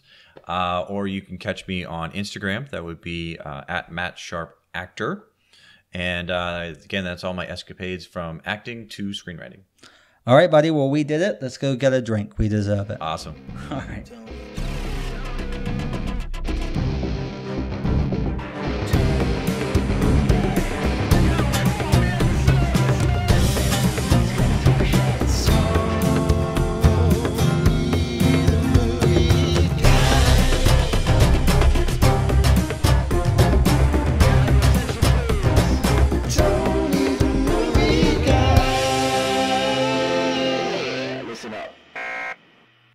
Thank you so much for listening to another new episode of Tony the Movie Guy, the podcast. As always, please do follow us on all of our social media, Facebook, Twitter, and Instagram at Tony the Movie Guy. And also, please, please, please rate and review our podcast on iTunes. It's extremely helpful, and I ask for it every week, and I know it gets annoying, but it is really helpful, and so I'd really appreciate it if you could do that. And always, you can email us at tonythemovieguypodcast@gmail.com if you would like to leave us any comments or just say hello. We'd love to hear from you. Until next week, bye-bye.